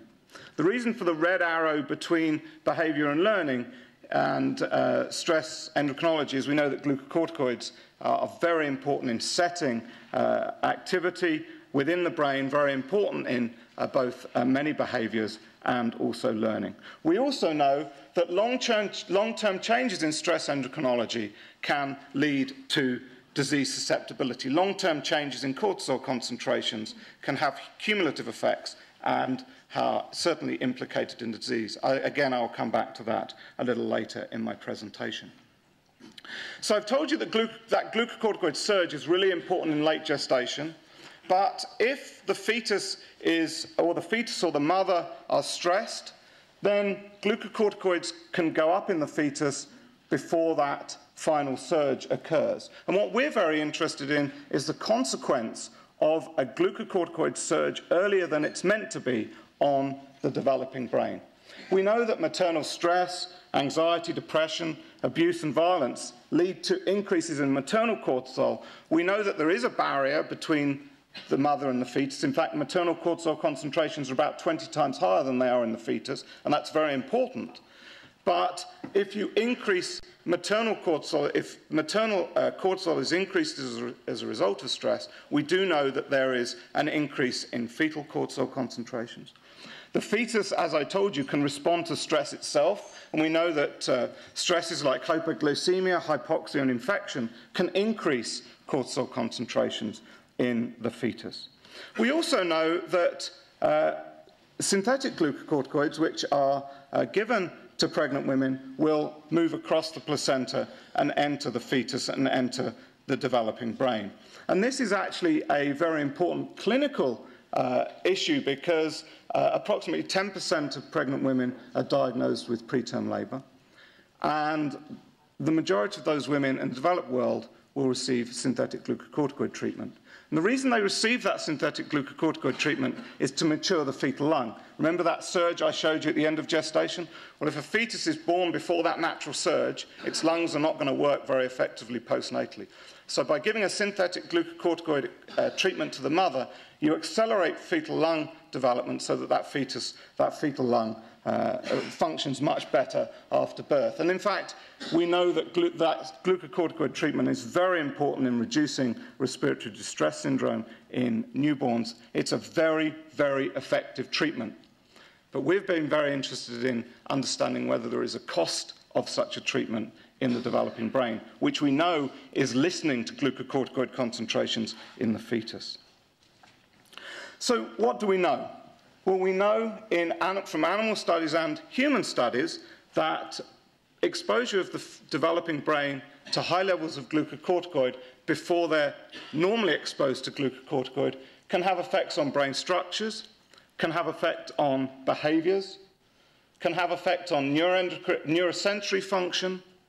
We just published recently a follow-up in a trial showing that repeat glucocorticoid exposures impact neurosensory function in children at 5 years of age, have impact on neuroendocrine function and cardiometabolic function. What I'm going to do in the next few slides is to give you some illustrations of that from our lab and from other labs. The first comes from Alyssa Davis and colleagues at UC Davis, and what this group did is they looked at the impact of giving early glucocorticoids, so a single course in this case of glucocorticoid. They looked using MRI at children who were 6 to 10 years of age. These children had received it as fetuses, or their mothers had received a synthetic glucocorticoid treatment. They had received one single course of glucocorticoids, and these mothers had actually now gone on to term, to deliver at term, so prematurity was factored out of this particular follow-up study. And that's another important point, that around 30% of women who are diagnosed with or are suspected of having preterm birth and receive synthetic glucocorticoid, around 30% of those women will go on to give birth at normal term. And that's because actually diagnosing preterm birth is quite difficult. So in this study, what Alyssa Davis and colleagues showed was that when you looked in the anterior cingulate cortex, there was a thinning of the cortex in the anterior cingulate cortex. We know that a thinning of the cortex at this point is associated with an increase in affective disorders. And this was really the first detailed anatomical study showing that glucocorticoids could have a long-term outcome. Now, this is a relatively small study, and it is a retrospective study, and so one has to consider the limitations of that type of approach. There's also been some very recent studies from Clemens Kirschbaum's group in Dresden, in Germany, doing a follow-up study of pituitary adrenal function in children at 6 to 10 years of age following prenatal glucocorticoid exposure. And in this study, this was done in children of mothers who were hospitalized during pregnancy, which is the circles. They were hospitalized in pregnancy and given glucocorticoids because of suspected preterm birth. But all of these women went on to give birth at normal term, all of the women in this study. Another group of women who were hospitalized during pregnancy but did not receive glucocorticoids, and then a third group were controls who were matched controls who were not in hospital during pregnancy. And at 6 to 10 years of age, these children were exposed to a child-adapted TRIA stress test, which is the gold standard of assessing pituitary adrenal function in humans. And when they did this test in the 6 to 10-year-old children, those whose mothers received synthetic glucocorticoid showed a greater response, a greater pituitary adrenal response to the TRIA stress test. Interestingly, the effect was most prominent in girls and less prominent in boys. So we're using an animal model interested in understanding the mechanisms and the routes by which prenatal glucocorticoid might be affecting these structures. And I'm going to just show you a very small amount of data that we've generated from our lab. We've published much in this area over the last several years, and I'm just going to illustrate with some examples. So in this model, we use the guinea pig as a model because the guinea pig actually shows a neurodevelopmental pattern which is much closer to the human than rats and mice. Rats and mice, as you know, give birth to very altricial young, and a lot of brain development, important brain development that goes on in the human fetal brain actually happens postnatally in rats and mice. So by using the guinea pig model, we're using a model where developmental profiles are quite similar to the human. It has a much longer gestation than mice and rats. They have a 70-day gestation. So we can really focus in at specific time points to look at the impact of glucocorticoids. In this case, we gave 3 repeat courses of glucocorticoids. We're able to then look acutely, and I'll show you some of that data later. We're able to look longitudinally in the first generation and indeed across multiple generations. When we look at endocrine function and behaviors, and I'm just going to show you 2 examples. So this is an example where we have prenatally exposed the fetuses to synthetic glucocorticoid. We then look at these animals when they're juveniles at day 24. And as was seen in the human, in the offspring whose mothers received synthetic glucocorticoid, there was an increase in their pituitary adrenal response when we put them into an open field environment, and significantly elevated over the controls. Again, we saw a bigger effect in females than we saw in males. So we are seeing sex specificity of this effect of prenatal glucocorticoid. We also have looked at behaviors and shown that when we put these young animals into an open field environment, if their mothers got synthetic glucocorticoids, they are hyperactive in the open field environment as young animals, but again, the effect is only seen in females with this particular model. We don't see the hyperactivity in males.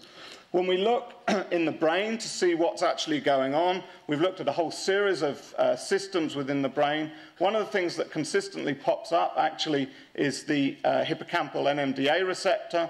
And in these animals where they're hyperactive in the postnatal phase following prenatal glucocorticoid exposure, interestingly, we see a reduction in the NR1 subunit of the NMDA receptor.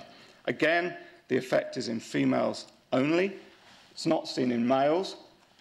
Interestingly, we've followed up these studies looking at long-term potentiation in young animals and shown that, as we might expect with this alteration in NMDA receptors, an alteration in long-term potentiation associated with prenatal glucocorticoid exposure.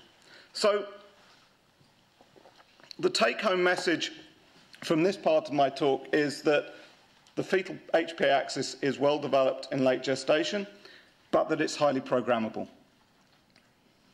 We know this from several studies, that it's possible to program the pituitary adrenal axis by manipulating the early environment. There's no question. We can manipulate and get different outcomes with respect to pituitary adrenal function. Why is this important? It's important because the pituitary adrenal system, cortisol particularly, is very important in regulating metabolism, growth, repair, reproduction, essentially resource allocation within the body. As I mentioned earlier, very important in behaviors and learning. And we know that glucocorticoids are very active within the transcriptome, that glucocorticoids affect the expression of more than 10% of the genome. And we know that in many chronic diseases, there's dysregulation of pituitary adrenal function, and in many cases, hyperactivity or increased cortisol concentrations associated with diseases like insulin-resistant diabetes. So, what about mechanisms? How is it that early exposure to glucocorticoids before the time when there's that natural glucocorticoid surge, how is it that glucocorticoids are having their impact? Well, there are probably, and we know there are direct actions. So glucocorticoids affect structure and wiring. We know that glucocorticoids are critical for several aspects of neurodevelopment. Neurogenesis, apoptosis, synapse formation, synapse pruning, all of the things that we know occur in brain development, glucocorticoids are important. Too little glucocorticoid is bad, too much glucocorticoid is bad. The set point is critical, and that's why the fetal glucocorticoids are so tightly regulated. So glucocorticoids, we know, can impact structural development. That's been shown by many studies in primates and also in lower animals. There are indirect effects because we know that glucocorticoids impact the development of other systems, the thyroid axis, the liver, placenta. We know that thyroid hormone is critical in brain development. We know that the liver produces corticosteroid binding globulin, and glucocorticoids can affect that during fetal development. The placenta is very important in protecting the fetus from factors in the maternal circulation. It produces enzymes like 11-beta-HSD2, which allow the gradient of cortisol between the mother and the fetus. We know that glucocorticoids affect that. So there's several indirect ways in which glucocorticoids might be affecting the fetus. And then, of course, there's the possibility that glucocorticoids are, in fact, having direct epigenetic effects. We know that several of the genes that are very important in regulating pituitary adrenal function are, in fact, epigenetically modulated. And that's where we've spent a lot of emphasis and focus, and I'm going to spend the next part of the talk talking to you about that. So we've been very interested then in how early exposure to glucocorticoids affects the development of the epigenome. We've been particularly interested in the hippocampus, the hypothalamus and the pituitary, and I'm just going to talk to you briefly about the hippocampus today. We've been interested in DNA methylation, microRNA and acetylation, but I'm going to just confine the data that I'm going to show you today to DNA methylation. So we did some very simple experiments, and these were done in collaboration with Moishe Ziff at McGill University. What we did is we simply looked at the hippocampal epigenome before and after the natural glucocorticoid surge. And we said, how does gene expression change? How does DNA methylation change? First thing is, when we look before and after the glucocorticoid surge, comparing 52 to 65, we see that there is profound change in the transcription of genes. There's a change in the transcription of around 1,100 genes. The majority of those genes, there's an increase in expression. Okay? When we look using a genome-wide approach, using MEDIP followed by arrays, we look at methylation across the epigenome at these two time points. We see that as gestation progresses from day 52 to day 65, though there's an increase in methylation in some genes, predominantly we've got a demethylation process occurring. So the green here indicates demethylation. Each of these lanes here represents the hippocampus of a fetus from independent mothers at day 52 and day 65. So that surge in late gestation and the developmental changes between 52 and 65 clearly indicate demethylation. So what's happening then is that glucocorticoids, we think, are coming in, resulting in a demethylation, allowing transcription factors POL2 binding to come in and the genes to be switched on. So we think now we understand then at least how there is a massive upregulation of gene expression in late gestation. Obviously, a lot's happening between day 52 and day 65. It's not just glucocorticoids. There's a lot of other developmental processes going on. So we can't ascribe all of this to glucocorticoids, but it's a nice association. So the next question then is what happens if we simulate the glucocorticoid surge by giving glucocorticoids early? So here we gave glucocorticoids, synthetic glucocorticoids to mum on day 40 and day 50. We looked at, this is all before the natural glucocorticoid surge. And we asked the same questions. We looked at gene expression and DNA methylation within the hippocampus. What we saw is we saw an increase in the expression of around 1,100 genes with this early exposure to glucocorticoid. And when we looked at the DNA methylation profile, we saw exactly the same profile as we'd seen following the natural glucocorticoid surge. So this got us very excited. We thought, wow, we've just simulated the glucocorticoid surge, late gestation glucocorticoid surge, by giving glucocorticoids early. Well, of course, as in all experiments, it's never as simple as you think, and each of these lines represents a different gene. So we, of course, asked the trainees in the lab to go back and look at each of the genes and tell us which genes were affected, how they were affected, and whether they were the same at both time points. And in fact, what emerged was quite an interesting story, that when we looked at the methylation profile, we saw changes in the methylation profile of 257 promoters between 52 and 65, 123 between 52 before or without glucocorticoid, and then those that had been glucocorticoid exposed. Remember, their methylation profiles look really similar, but in fact, they're different genes. Only 14 of the methylation profiles corresponded to the same genes. So this has really, I think, can be looked at in two ways. Perhaps it's the timing of exposure that's critical. If you expose the brain too early to glucocorticoid, in fact, what you do is you alter a completely different gene set. Or alternatively, cortisol, which is the endogenous glucocorticoid in guinea pigs and in humans, is different from synthetic glucocorticoids because cortisol binds to both the mineralocorticoid receptor and the glucocorticoid receptor in the hippocampus, whereas synthetic glucocorticoids bind specifically to the glucocorticoid receptor. So there might be a pharmacological effect here going on. And these are very important issues that we need to understand.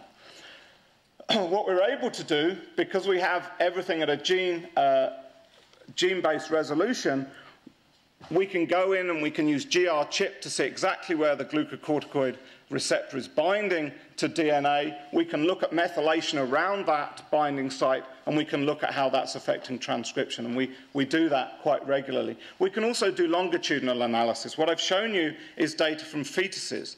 The next question is, what happens in juveniles? What happens in young adults? What happens in aging adults? What happens across multiple generations? Is this epigenetic signature, does it remain, or does it change with development? And I think the likelihood is that the latter is the case, that glucocorticoids have a big impact on the developing epigenome, but they essentially then alter the trajectory of that epigenome as development carries on and as that individual goes through life. So how do glucocorticoids impact the developing epigenome? This is something that we've become very interested in.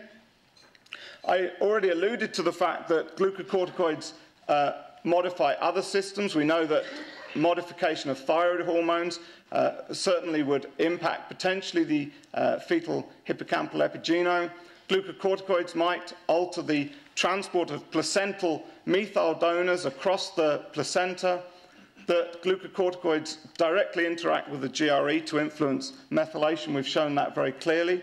That glucocorticoids also alter the regulation of a number of critical epigenetic regulator genes like DNMT and MBD2, and we've published work showing that that's indeed the case. We also know that glucocorticoids can modify the methionine cycle. Patients, for example, with Cushing's syndrome have hyperhomocystinemia. We know that glucocorticoids, long-term exposure to high glucocorticoids, can affect the methionine cycle, and we also know now that glucocorticoids seem to be affecting microRNA. So there are multiple ways in which glucocorticoids can impact the developing epigenome. But if we understand the mechanisms, the next question we have is, can we create interventions to protect or reverse the effects of early exposure to glucocorticoid? I told you that glucocorticoid exposure in the developing fetus is really beneficial in the developing lung, but is there anything we can do to protect the effects within the central nervous system? And thinking about interventions, there have been a number of studies that have used interventions to reverse adverse early environments. We know from the work of Lillicrop and Mark Hansen's group in Southampton that folic acid supplements protect against poor outcomes associated with maternal diet, that high methyl donor diets can protect against obesity in offspring that are susceptible to obesity. That's the wonderful work from Rob Waterland down in Texas. That high methyl donor diets can improve neurocognitive outcomes in infants, but on the other hand, others have shown their effects on asthma. So this is certainly a very controversial area. And the work from Moishe Ziff lab and Ian Weaver and Michael Meany showing that you can inject methionine into the brains of adult rats that were exposed to poor maternal care, and you can reverse the hippocampal methylation effects in adulthood by injecting methionine. And we're very interested then now in thinking about this in the context of brain protection during fetal development, particularly with respect to glucocorticoid exposure. So I want to end by talking a little about the transgenerational effects of glucocorticoids. And this is an area that we've really got into in the last 2 or 3 years. The experiments, again, undertaken in the guinea pig, where we gave glucocorticoids to the F0 mothers, if you like. We then let the F1 animals be born. We took the females that had either come from control mothers or who had come from glucocorticoid-exposed mothers, and we mated them with control males. They went through a normal pregnancy with no further treatment. We then looked in offspring at multiple time points, and this work was published relatively recently in endocrinology. When we did that, we showed that there was clearly an endocrine phenotype and a behavioral phenotype, that these animals, so the animals who, the young animals that are exposed to a swim stress, which we know is very potent at activating the pituitary adrenal system. When we look in normal animals who came, normal second generation females and males, we see this robust response to the swim stress. In those animals whose grandmothers received glucocorticoid, there was a blunted pituitary adrenal response to the swim stress, that these animals were hyperactive. We saw that in the first generation, the female. Second generation were hyperactive, but these males actually had reduced activity in the open field. So again, transgenerational effects through maternal transmission that are highly sex-specific. We've also recently got very interested in the concept of paternal transmission. So here we take the male offspring from these F0 mothers who received, who as fetuses were exposed to glucocorticoid. We mate these animals with control females. These females go through a normal pregnancy. We look at the F2. We then do the same to create the F3. We've got some very, very interesting behavioral and endocrine and transcriptomic information coming from these, which is going to be presented at the International DOHAD meeting in Cape Town early next month. And hopefully I can show you that data in the not too distant future. But with this idea that paternal transmission is occurring, we got very interested in the idea of how, in fact, this message might get transmitted across generations. How is it possible that glucocorticoid exposure in the father will affect their offspring and subsequent offspring? And these are studies, two very recent studies. This study came from my group with Moishe Ziff, where we did a very simple experiment here actually in mice, where we exposed adult male mice to synthetic glucocorticoids. We then waited 2 sperm cycles and looked at methylation within the sperm, and we saw a decrease in non-CpG methylation associated with glucocorticoid exposure in adult mice. Tracy Bale, a colleague from UPenn, has done some beautiful work in this area. This was a paper that was published in 2014.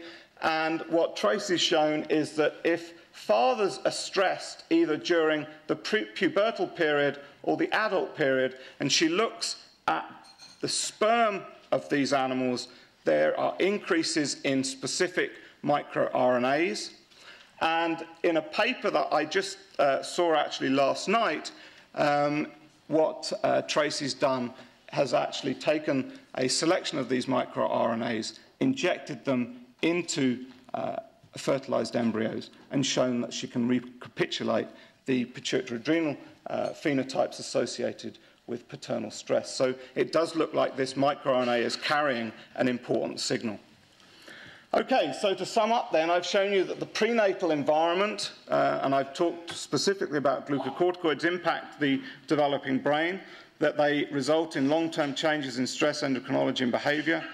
I haven't shown you the data today, but we know that these effects are dependent on the time of exposure, and this is actually a really important area that needs more work. We need to understand when there are specific periods of sensitivity. The effects are highly sex-specific. They're age-dependent. You have to look at multiple time points throughout an animal's life course to understand what the impacts are. The effects are transgenerational, and I think we're starting to get now a pretty good handle on the mechanisms by which this programming is occurring within the developing brain.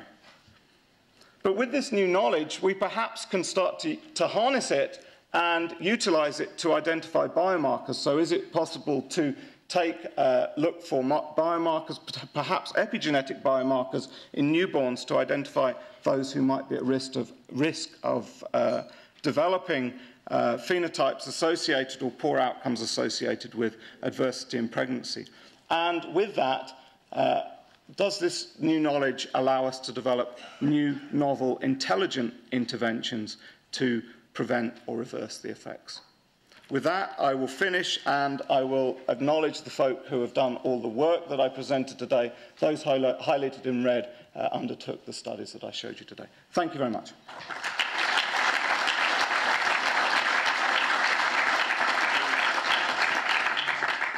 So time for a few questions, yes.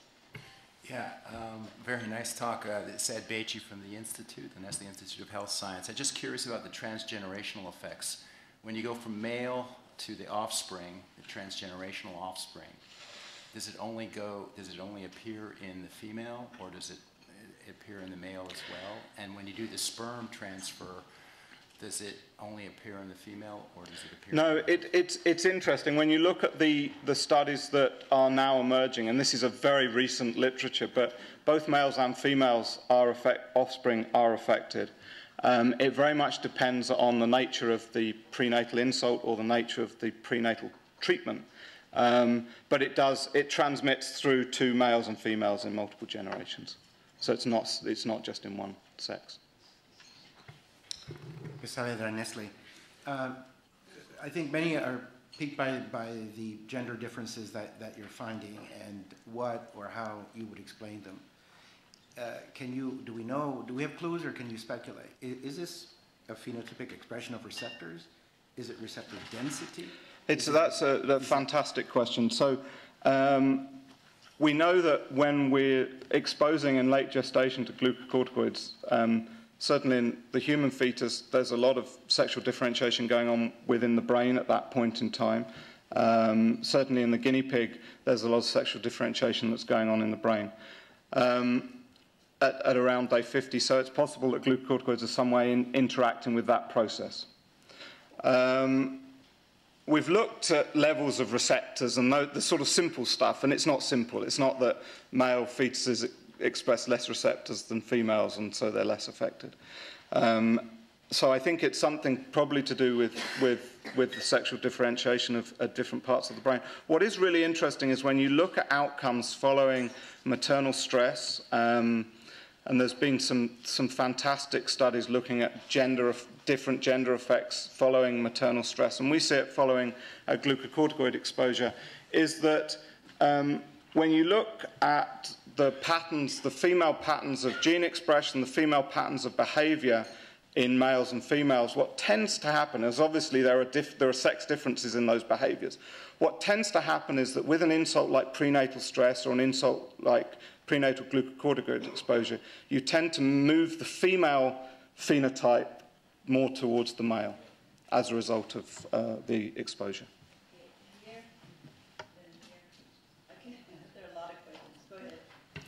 Nedergaard, Stockholm. There's quite a number of children born with planned cesareans rather shortly before birth, so they're nearly term, but they apparently don't have this surge in glucocorticoids. Is there statistics on these?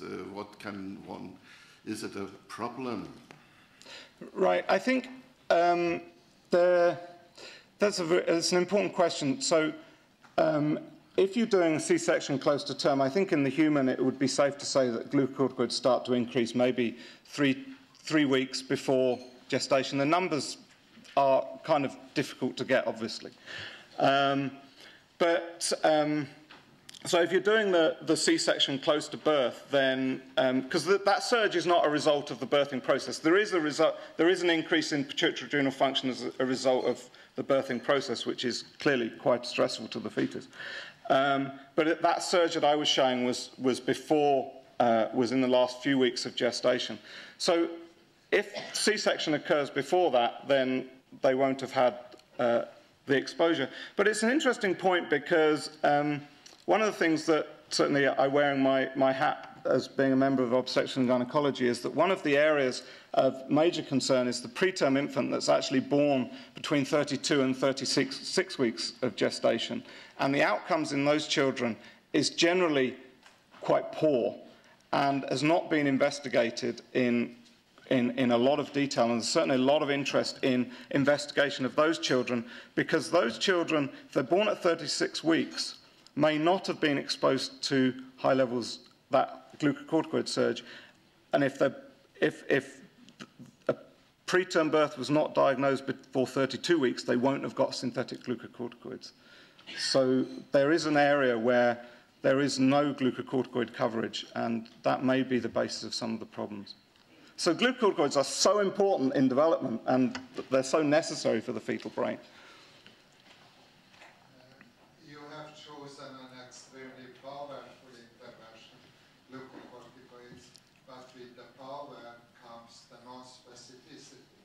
You have chosen to focus on glucocorticoid receptors and then some behavioral outcome later, but you could have chosen BDNF, which shows exactly the same, and we know it is involved in pattern formation and synaptic. So I really wonder whether your message could not be said so that the epigenetic agents will have to become more selective. As potent, but more selective. It seems that it's a very, very broad tool you are using. Yeah, I couldn't agree more, but the reason that we're interested in glucocorticoids as a tool is that because 10% of all pregnant women are currently being exposed to synthetic glucocorticoid. And for that reason, we're very interested in the long-term outcomes. I completely agree with the issues around BDNF. We know that that's very important. We simply haven't looked at it in our model. You didn't even mention that. Yeah. Okay, last question. Thank you very much for the excellent lecture. As you are aware, I'm sure, there's an evolving story about the role of stress in the developing of dementia, particularly Alzheimer's dementia. Could you tell us about the long-term effects in your animals and also the implications for humans? Can people who are designed to develop Alzheimer's disease do this to some extent because of earlier regulation?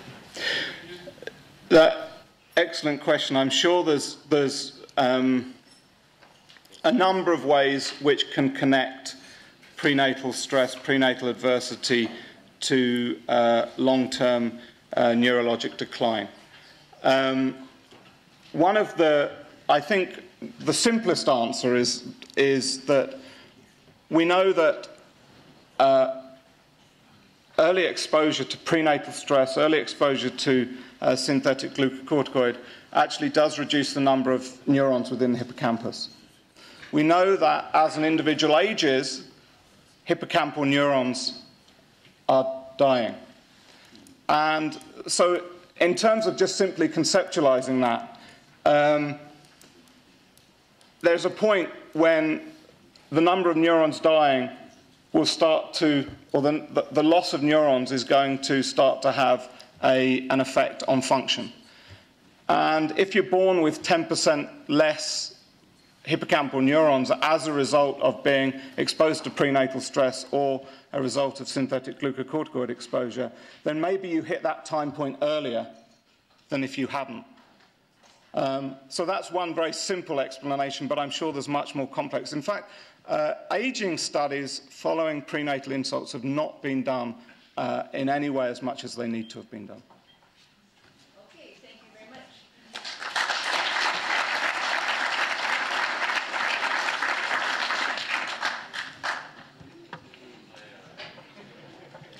So we continue, returning a bit to the theory of mind. Rebecca Sachs comes to us from MIT, where she is professor, is a cognitive neuroscientist.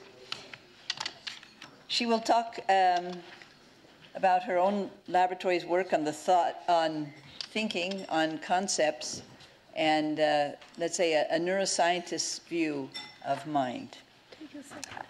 Thank you very much for coming.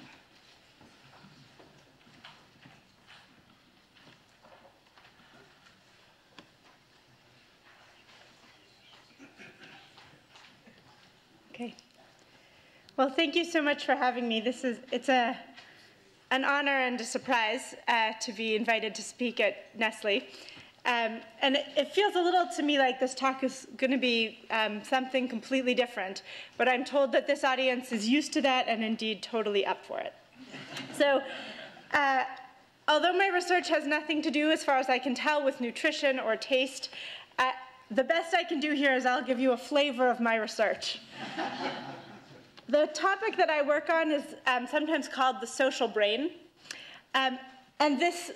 What I want to turn to then is, when we think about human intelligence, sometimes we have a tendency to think about math or language, our problem-solving abilities, and I want to point you to what I think human brains are best at, maybe most evolved for, which is thinking about each other. We have minds and brains specifically tuned to and sensitive for solving problems about interpersonal interactions. We use our capacity to think about other people in everything we do, from teaching and coordinating and flirting to competing and undermining one another. We are so sensitive to cues about other people's intentions that we perceive them even in the motions of simple shapes, as this famous demo from Fritz Heider in the 40s shows. This capacity is incredibly early developing. So this is a movie where every dot is the point of gaze of a preverbal infant. So these are infants aged 2 to 9 months, and you can see that while watching a movie, all of the babies naturally and spontaneously look at people's faces and sometimes their hands. It's also incredibly sophisticated. So this is an apocryphal quote from Allen Ginsberg, who apparently said, I'm forgetting his name now. Greenspan, yes, not the poet, the head of the federal, right, okay. So he apparently said that, I know you think you understand what you thought I said, but I'm not sure you realize that what you heard was not what I meant. Which is maybe actually more poetry than it is economics. My work has focused on this more high-level or abstract capacity, sometimes called theory of mind, the ability to think about what other people think, want, and feel. Traditionally, this is a topic that has been studied in developmental psychology, so studying children's emerging capacity to think about other people because it undergoes dramatic and overt changes in childhood.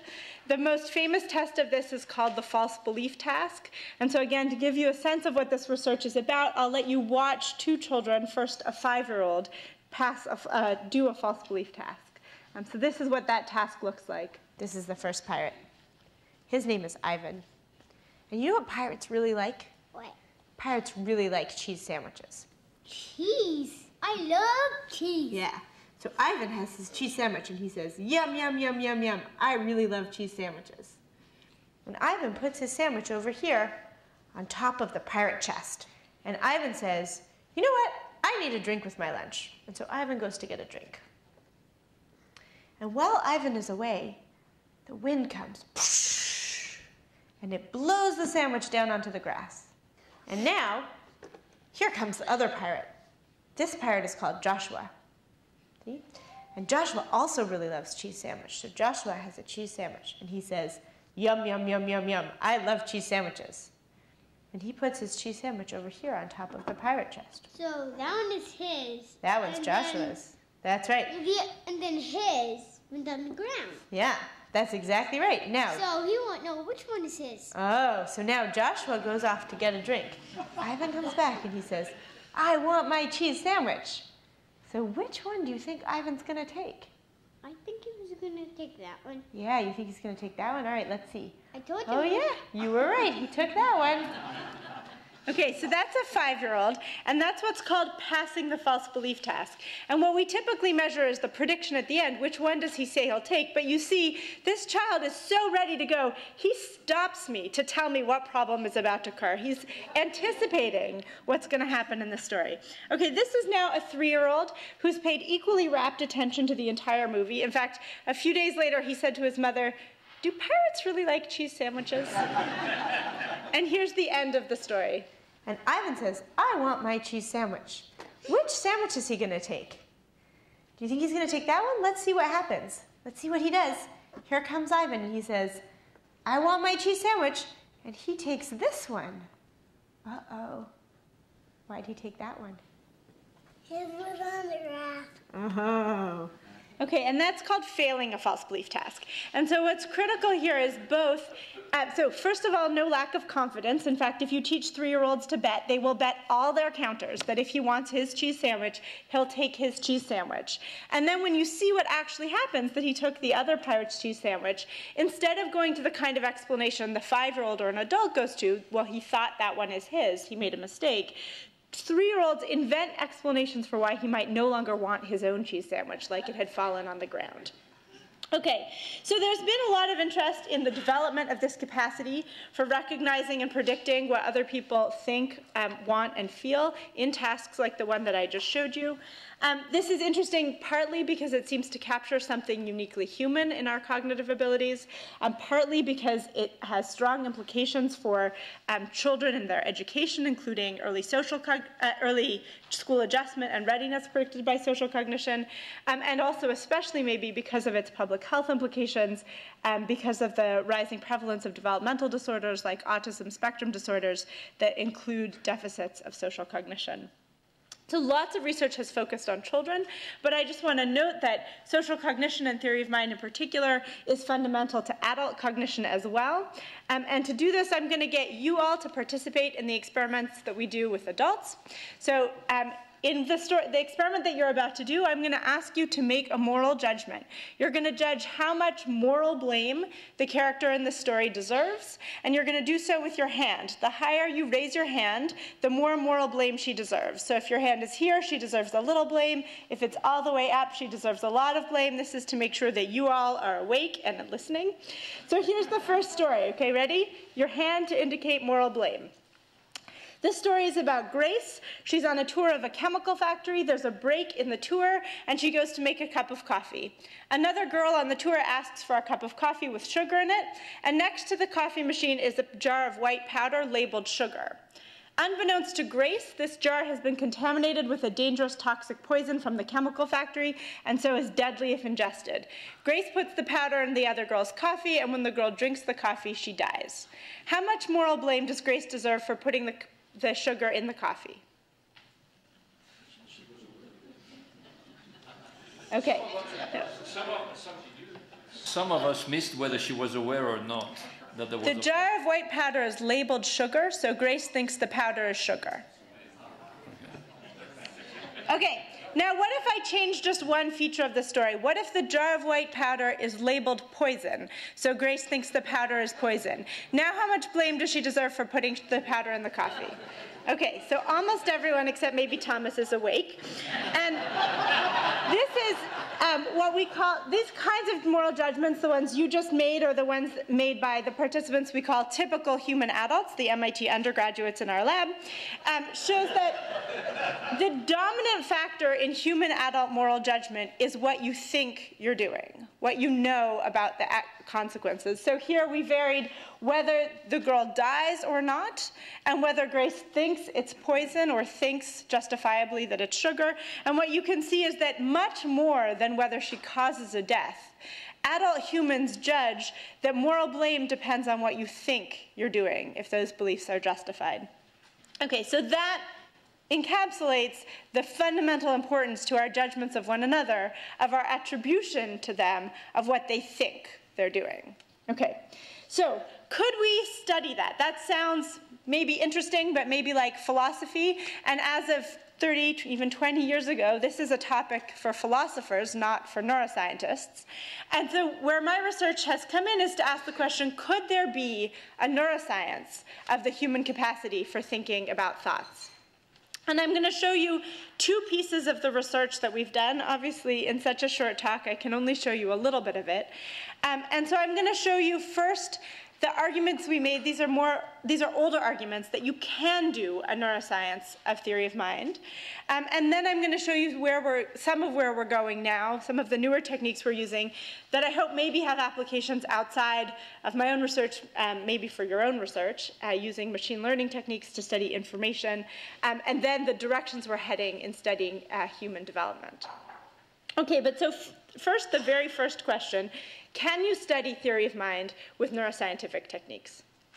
So starting almost 15 years ago, the approach we took was to ask healthy human adults lying in MRI machines, so lying inside dark tubes in the basement of MIT, to engage in high-level social cognition. How do you do that?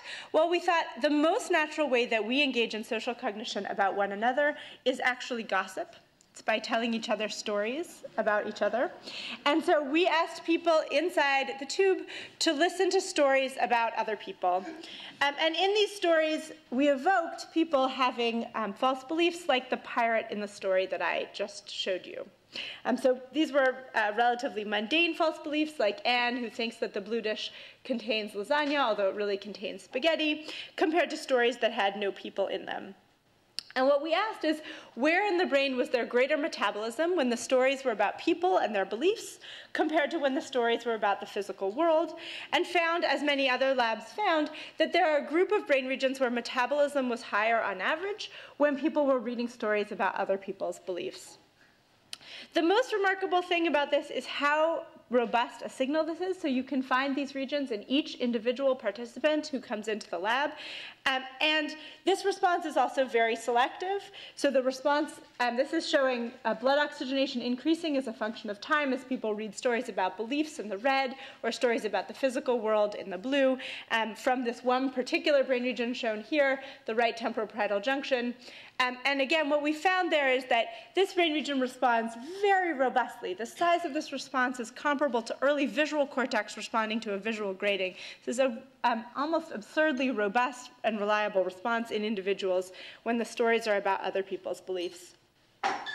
Now that we've been doing this for 15 years, one of the things about this task is that we have not just the average response, but we can look at the distribution. So this is 450 people, the histogram of the size of the response in their right TPJ while reading stories like this.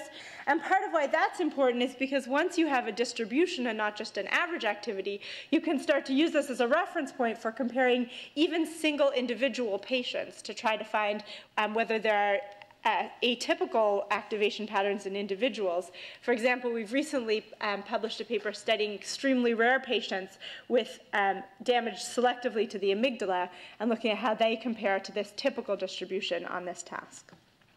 So that's the advantage of this task, but there are many disadvantages to this task as a way of identifying brain regions involved in theory of mind. And as I say, I've been working on this for 15 years, but I'm just going to show you one other task, one that has many, very different characteristics. So in these tasks, we asked people to read stories that we had written and designed to capture specific aspects of their cognition. In another task, we asked people to just watch a movie. This is a movie made by Pixar Animation Studios. And they didn't know that they were making stimuli for us. They were just making an entertaining film about a stork that delivers babies, and this is the cloud that makes the babies. This particular stork has a cloud with a tendency to make very dangerous babies, leading the stork to feel somewhat envious of another stork whose cloud makes cute and safe babies, causing less physical damage. Okay, so this movie made by Pixar, which I encourage you to watch, is 6 minutes long and evokes incredibly rich senses of the characters' mental lives and physical sensations. And so we just took their movie and coded it for the moments when people were thinking about characters' minds versus their bodies, and asked where is there greater activation, for example, when the story evokes the characters' minds. And what we found was a group of brain regions more active when thinking about the characters' minds that in a sense looks a lot like the picture I just showed you before of the brain regions involved when people are reading stories about beliefs. But I am particularly not fond of arguments like that this looks like this. I think it's very easy in neuroimaging data to go wrong by making sort of qualitative judgments about whether one brain picture looks similar to another or not. And so in my lab, I've advocated for a different approach where instead of just arguing that two images look similar, we identify specific functional brain regions in each individual participant by one signature. So here we find the brain regions in each individual that responds to the difference between these two kinds of stories. And then we ask, how do those specific brain regions in that individual respond, for example, when watching a movie? This allows us to show that, for example, in these individuals' right temporoparietal junction, there's no response to control parts of this movie involving general social interactions or to depictions of physical and bodily pain of the character, which happens a lot. There's very dangerous babies. But there is a strong response when the movie evokes consideration of other people's, of the character's thoughts and feelings, which is also true in the other parts of this network. A second thing about this movie is that, of course, since it evokes both thinking about characters' minds and their physical bodies, we can ask, how are brain regions related when you're considering somebody else's mental states versus their physical body, their hunger, or their physical pain? And what we found in this movie and in verbal stories is that our brains divide other people.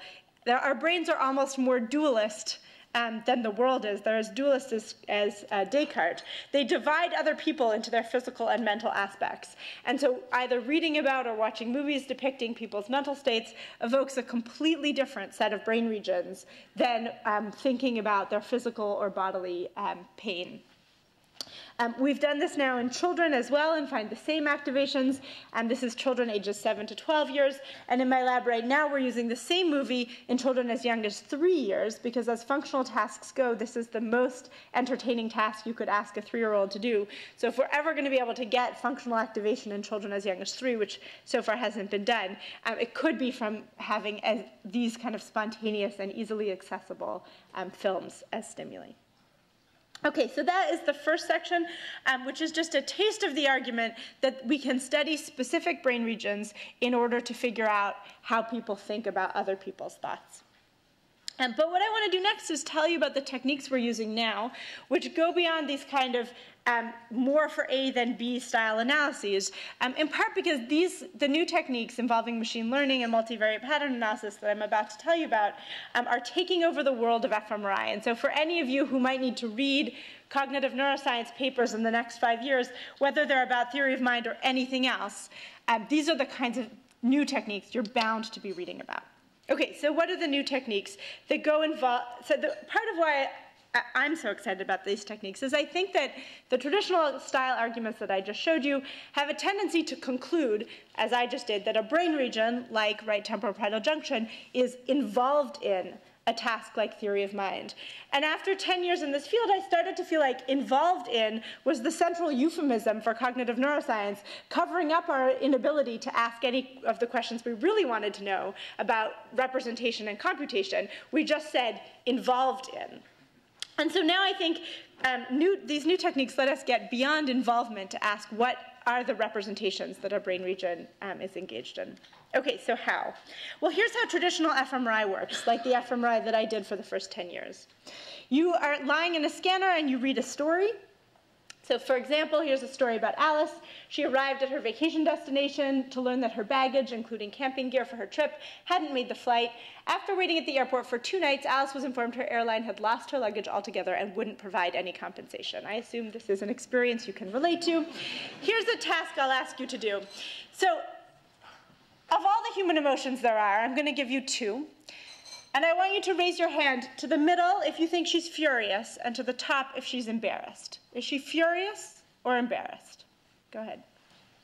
Okay, how about this story? Sarah swore to her roommates she would keep her new diet. Later, she was getting a glass of water. She had a bite of their cake. Her roommates arrived home to find she'd eaten half the cake and broken her diet. Is she furious or embarrassed? Okay, and just one more hint of how precise and rich your knowledge of this is. Think about the difference between the emotion she would experience in this case, when she swore to keep her diet and then had a bite of cake, versus if she had had the bite of cake and then sworn to keep her diet. Right? A completely different emotional tone.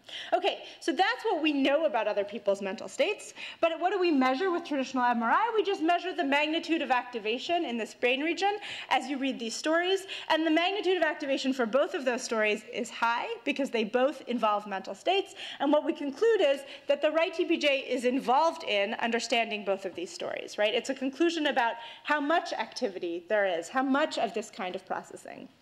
But the knowledge that you have is not that these stories include descriptions of people's mental states and emotions. You know which emotion, and you know it in incredible detail. So you can make not distinctions between minds and bodies, but unbelievably sophisticated and rich distinctions within the mind between different mental states. So how could we capture that in a neuroscientific measure, especially using fMRI? Okay, so here's the key idea. The key idea is that instead of looking at the amount of activity in an entire region, which summarizes over the entire neural population in that region, we could try to get at subpopulations within that region using spatial patterns of the activation in that region in MRI. Now, a priori, this should not work because MRI spatial resolution is terrible. Every voxel we measure is measuring hundreds of thousands of neurons. And so when Jim Haxby started saying 15 years ago, there's a spatial pattern in the MRI that looks at different neural subpopulations, most people like me thought, nah, probably not. But in fact, he was right, and there is an incredible amount of subtle information in the spatial pattern within a region of exactly where the neural populations are more or less active. It's the peaks and troughs of activation inside the regions that we had historically been studying. To give you a sense of how these analyses work, what we've done in our lab, so you read many stories like this, in this experiment, 200 stories describing other people's experiences. We take one set of them, so for example, the first 100, and we learn spatial patterns associated with the emotions in those stories. And then what we do is, for the next 100 stories, we take just the spatial pattern of activation in the brain region or in a group of brain regions, and we ask, can you tell from just the neural activation to this new story? You don't know anything about this new story, but can you tell me, is this new story about being, just looking at this pattern of activation, is it about being furious or about being embarrassed? So that's the new pattern. Is that story about being furious or about being embarrassed? Go ahead.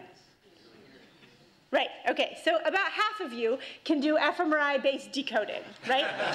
So you can use the pattern of spatial activation to infer the emotional state of the character. You didn't know it was about Jenny being kicked out of her apartment by her boyfriend, who's cheated on her with another girl, but at least you knew that she was furious. And that's how our experiments work. Okay, so as I said, here I gave you an example based on a binary decoding task. That was just furious versus embarrassed. In our actual experiment, it was a 20 alternative forced choice, so we gave people 20 different emotional categories, 200 narratives about experiences. So these are the two that you've already read. We also had positive experiences, like feeling proud of yourself for achieving a personal record on a marathon, or relieved when a car accident driving while texting did not lead to harm of the victim. So these are a huge range of human emotional experiences. What we then showed is that human observers have incredibly sophisticated and detailed knowledge of these, so extremely strong agreement about the dominant emotion, even on a 20-way alternative forced choice task, so we can get very precise and highly agreed upon descriptions of what these emotions depict. And then we can ask, where in the brain is there pattern information? So we're not looking at amount of activity, we're looking at pattern information that lets you decode in independent data the emotion that the character was experiencing, as you just did. Okay, so this is where in the brain there's pattern information that decodes which emotion above chance is in the story. One thing you'll note is that that's extremely similar to the brain regions that I showed you before. And as I said, using this individually tailored approach where we take for each individual the specific region in this network and then ask whether it contains significant information to let us decode in new stories the 1 out of 20 emotions the character is experiencing. All of these brain regions do, and there's a hint that that information is non-redundant, so that there's different information in different brain regions, because when you combine across them, you can do even better. Okay, so that is what decoding looks like. We're now doing many projects around decoding, and again, I'm just going to give you one tiny taste of this by looking at a specific feature. So this says there's information, but you might want to know, okay, well, what is represented? Some information is represented, but what is it? And the specific feature that we started looking at is the one that I started with in this talk, which is distinguishing between harm caused knowingly and harm caused unknowingly. We were interested in this feature because we had previously shown using TMS that if you cause transient disruption of activation in a brain region, so this is in the right TPJ. I'm going to actually just skip the demo. I assume many of you have seen TMS. So this is transient disruption of a cortical region in a healthy human being, that what you can do is selectively change people's moral judgments on this task. And the way that that happens is specifically that when the person kills somebody believing that the powder is sugar, so that was the first story that I told you, that is judged more morally wrong. So if you slightly miss that she thought it was sugar, and you go with what she actually caused, namely the girl's death, right, you judge the accidental harms as more morally wrong, and we can create that effect with TMS to your right TPJ compared to TMS to a control site. Okay, so in this experiment, now trying to ask whether that feature is represented in the pattern of neural activity in the right TPJ, we had people reading stories about a character who caused harm accidentally or intentionally. So this is a character putting peanuts in the dish served to somebody who is severely allergic to peanuts. The key thing about this experiment is we change only 2 to 4 words in these stories. So specifically, we just change whether you knew or did not know that your cousin was allergic to peanuts. So although these are very complicated stimuli, what we're altering in the stimuli is just an incredibly small feature, just this one set of words that say whether you knew or did not know the consequences of your action. These stories lead to robust but equivalent activity in the right TPJ. And what we were then able to show is that although the magnitude of activation is the same for these stories, the patterns are slightly different. So we were able to decode whether a story was about accidental or intentional harm, both in this experiment and in 3 other experiments. And so this is the average activation, showing that patterns of activity are more similar when they're matched on this one feature. This information was specific to the right TPJ. But the particular thing that I want to show you is that across individuals, so there's some disagreement about how much moral blame you deserve for an accident. And that was true in this room, right? If somebody accidentally puts poison in a coffee, believing that it's sugar, individuals differ in how much blame they think you deserve. And we can capture that difference. So this, on the x-axis, is your moral judgment of accidental harms, and on the y-axis is the pattern of activity in your right TPJ while you're reading about those harms. And what you can see is that about 35% of the variance in individuals' moral judgments of these stories can be captured by the difference in their right TPJ decoding that feature while they're reading these stories. We're interested in this for a lot of reasons, but one of them is that this feature is also different in high-functioning adults with autism. So like in the TMS experiment I showed you, high-functioning adults with autism attribute more blame for accidental harms than education and IQ matched control participants. And we found that there was no pattern information decoding this distinction in their right TPJ. Okay. That was slightly whirlwind because I realized I was running out of time, and I want to talk to you a little bit about where this is going. Okay, so what I've shown you is that we know where to look in the brain, and we're beginning to know how to look as well, to study the neural population responses and patterns that underlie computations and representations about other people's thoughts, beliefs, emotions, and intentions. So where is this research going? Well, the first thing that we thought to do, and indeed have already done, is study how these distinctions emerge in childhood. I started my talk by telling you that theory of mind undergoes dramatic changes in childhood, and we've already done experiments with children age 5 to 12 in fMRI, looking at how these kinds of distinctions emerge as children's behavioral competence in theory of mind increases. The second thing that's interesting is how does experience, this is now much more cognitive experience than what you just heard about in the talk before, but nevertheless, childhood experience change children's developing theory of mind. We've studied that in a number of ways. One is by studying deaf children exposed to sign language or not exposed to sign language, and how access to conversation with other people affects the development of these brain regions for theory of mind. We're also studying it by creating those experiences, by deliberately training children on understanding specific kinds of mental states in other people, and asking whether we can induce changes in the patterns in their right TPJ. So that's that research program. But the last thing that I want to leave you with is something I've been working on for a very long time, and is just coming to fruition, which is that a lot of this research, most of the research in functional MRI in development, is on children. That's because if you need to ask your participant to please lie still and watch a movie, the earliest age at which you can do that is age 4, it turns out. That's the universal experience. We can get functional data in awake performing humans starting from age 4. But most of the action of development that you just heard about is done by age 4. And so if you want to study how things like myelination or early experience set up the early structure in the brain, you need to be able to do imaging in kids aged 0 to 4. And the people who are doing imaging in kids age 0 to 4 know you can't keep a baby still, so they study sleeping or anesthetized babies. But I'm interested in function. And so what I have been working on for the last 8 years is trying to study the brains of babies while they're awake, watching movies and listening to sounds. So I've been trying to do this in my lab for 8 years, and we have just started to be able to succeed in this research program. This movie is to show you how hard this is. Because if we spent the first 5 or 6 years of this research program trying to solve technical problems, to make sure that scanning would be safe and comfortable and fun for babies, because babies can withdraw their consent, we needed a chance to get good pictures of their brains.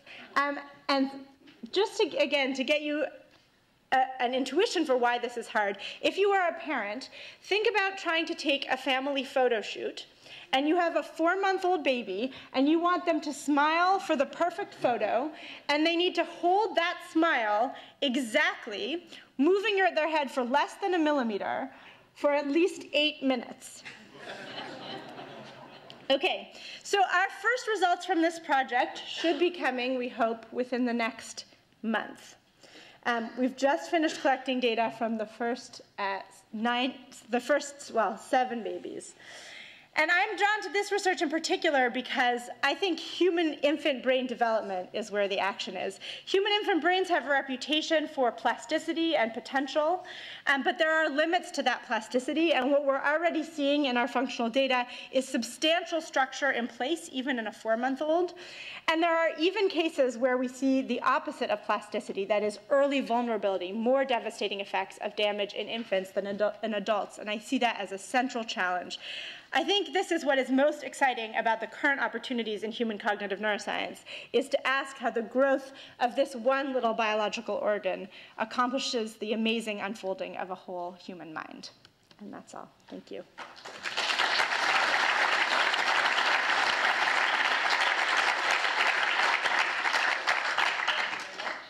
Okay, we'll start in the middle. Go ahead. Yeah. Please say your name. So I'm Sean Brown, Colorado. Great talk. I'll say one sort of quick comment and then actual question. So the first one is, in our sort of playing around with imaging kiddos, the kiddos that we can get to stay still at like 9, 18 months, 2 years are not normal. There is something weird about them.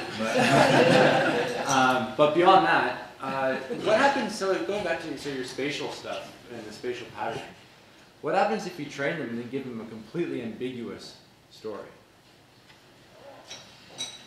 Train them on what? So if you give them your first 100 stories, so you understand all these patterns that are emerging, and then give them something completely ambiguous that either takes none of those emotions or mixes a whole whack of them together. In other words, could you find someone who's lying? Okay, so there's a whole bunch of ideas mixed into that question. So pattern decoding certainly has been used for lie detection, if that's the question that you're asking. No, I'm not at all.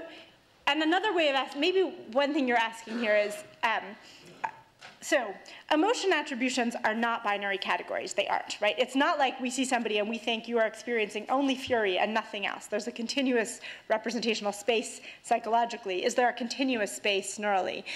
So in the data, there certainly is a continuous space. So we can say the more, so here's a dimension that we can decode I didn't tell you about. Is your belief justified? So this is something that matters in moral judgments. I told you about Grace, who believes that the powder is sugar because it's in a jar next to a coffee machine and it's labeled sugar. But I can vary how good her reason is for believing that it's sugar. What if it's just a jar in a chemical factory and she thinks it's sugar? Well, then she doesn't want to cause harm, but she shouldn't have thought it was sugar, right? That was negligent and irresponsible. Okay, so there's a continuous dimension there of how good her reason is for believing that it's sugar. So I can measure that continuous variation in your moral judgments. It makes a very big difference. This is something juries have to pay attention to, right? Very fine-grained differences in reasons for believing. And that shows up in the neural pattern, right? So the more you have a good reason for believing that you won't cause harm, the more different the pattern is from where you have a bad reason. So that's a continuous dimension in the neural pattern. So it's certainly possible to create very ambiguous stories that will have a mix and not decode them, but failures of decoding are totally meaningless. What's interesting is, can you, for example, create a mix and then focus people's attention on one dimension or another and show that the dimension, for example, that they're attending to is the one that you can decode, and we can do that. Yeah, Adam Drunowski on Nestle Nutrition Council. I'm kind of struck by the fact that the examples you gave us are essentially very middle class, about going to the gym, losing luggage, texting while driving, eating cake, all the biking and camping and so on. So, is this really a theory of middle class mind, or do you think that those things really do represent the broadest possible range of human emotional experience? Yes, so there's a lot packed into that question and a lot of possible answers. So In these experiments that I've shown you, the stimuli that we made are intended to draw on familiar emotional experiences for the characters. But one thing, a deep and fundamental question in theory of mind, and not just neuroscientifically, is what is the scope of our capacity to represent the kinds of experiences we haven't had? Can we understand the mental lives of people way beyond our personal experiences? And that is one of the questions I've worked on for the last 10 years.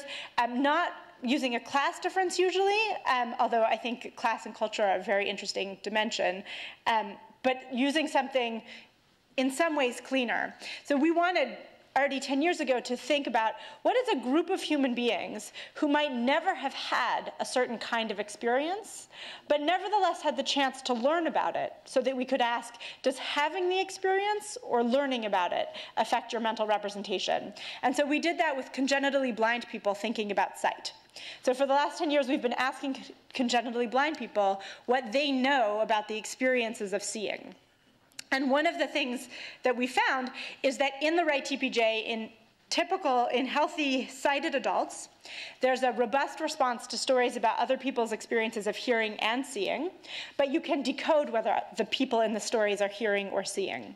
And so we asked whether for blind people, that dimension of hearing versus seeing is also encoded in the pattern of response of right TPJ.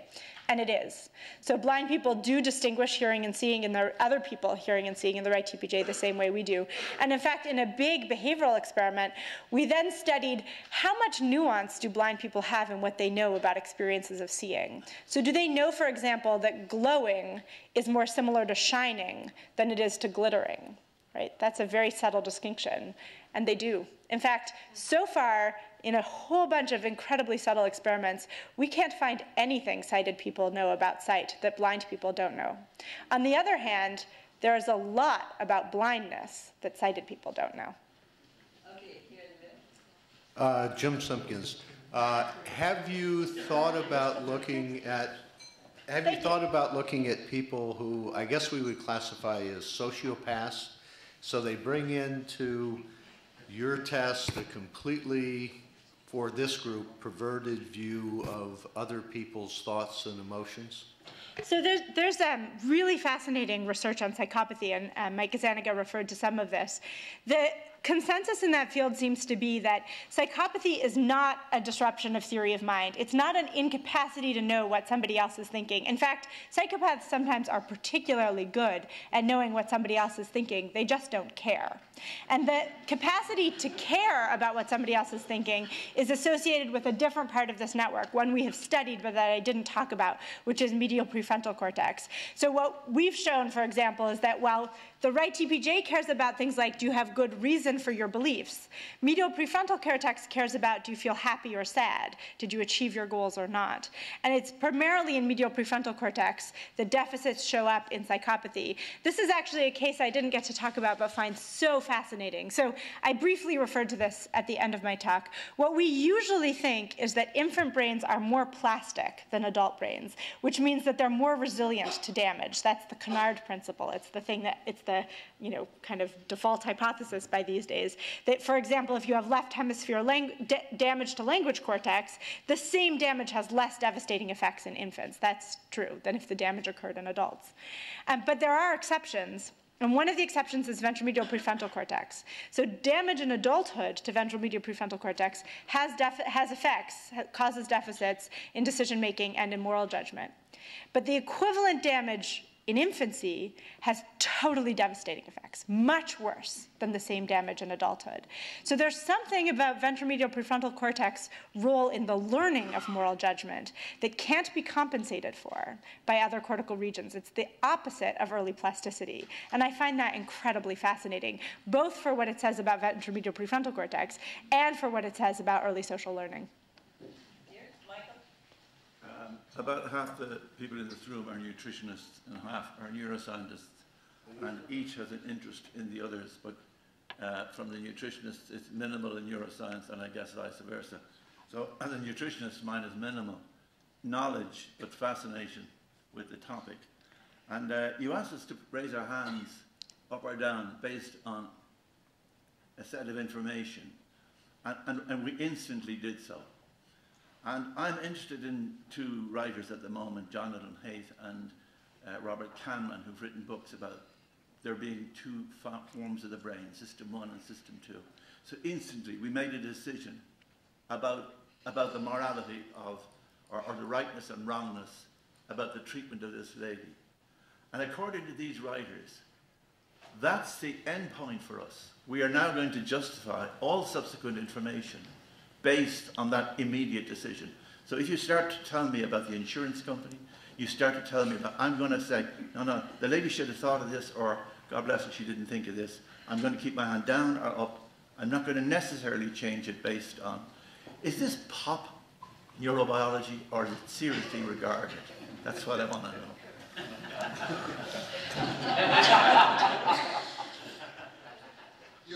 Maybe it's not neurobiology at all. Ooh, okay, so for any given decision that you're making, it's possible to put two factors that go into that decision on one spectrum and call the ends sort of fast, intuitive, heuristic, automatic, and the other end slow, deliberative, reflective, consciously accessible. And that framework for thinking about a given process has turned out to be a powerful metaphor that's led to a lot of good research. So that's true. A simple-minded mapping of those onto two brain regions, literally two in any sense, has to be wrong. There's nothing, no function, not even the simplest decision, that relies on one or two or a small countable number of brain regions or systems. And so I guess what I feel like is, yes, that is well regarded as a metaphor for helping to organize our thinking about individual problems. But when you then try to say, okay, there's fast, automatic, and slow, reflective processes that go into deciding whether I want a tomato or an apple right now. And there's fast, automatic, and slow, reflective processes that go into deciding whether somebody deserves to be jailed for murder or not. But is the fast, automatic process the same one? Is that one fast automatic process for immediately grabbing an apple and sentencing somebody to jail? No, definitely not. So again, I think that this axis as a metaphor is powerful, but the pop version of it, that there are two brains in any sense, is not. Is that helpful? Thank you. So Stefan Katsikis from Nestle. Thank you very much, Rebecca. That was really fascinating. A very simple technical question. Your subjects are reading or listening to these stories, and would the sensory modality have an impact on the value judgment? So for the brain systems that I study, these representations are extremely abstract, and we've shown there's no effect of whether you're reading a story, watching a movie, or listening to a story. One of the other things we've shown is that, as I just mentioned, there's no effect of the history of your personal sensory experience. So these abstract representations are the same in congenitally blind people as they are in sighted people. They're extremely resilient to sensory experience, although they represent other people's sensory experiences, but they're very abstract to your own sensory experience. One of the things we've also studied is, other brain regions, of course, are not. And so outside of, I think you can think of the response or representation to these stories as the combination of many different representational systems, some of which are responsive to the details of the experience of the stimulus, and other to the more abstract structure that you're creating out of that stimulus. And this particular brain region is highly abstract, resistant to the stimulus and the experience. So 2 years ago, I was at the Google FooCamp meeting, and I ran into this guy who actually runs a company for Hollywood and for politicians to do brain scanning for political campaigns. So my question is, can you really, from all the decoding you guys are doing, which is brilliant, can you really, from a video for politicians, can you really turn on particular feelings to make somebody like more or less? And because that's what he explained to me. This is how they're running, the trailers for movies, to hit the particular brain region, you might actually see the film when it's coming out.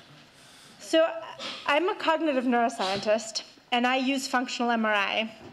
And as a consequence, I feel that I have to toe a pretty fine line in the outside world.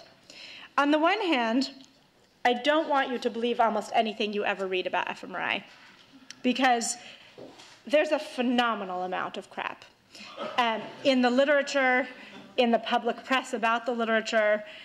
My guess is more than half of what people tell you about the brain based on an image of it lighting up is false.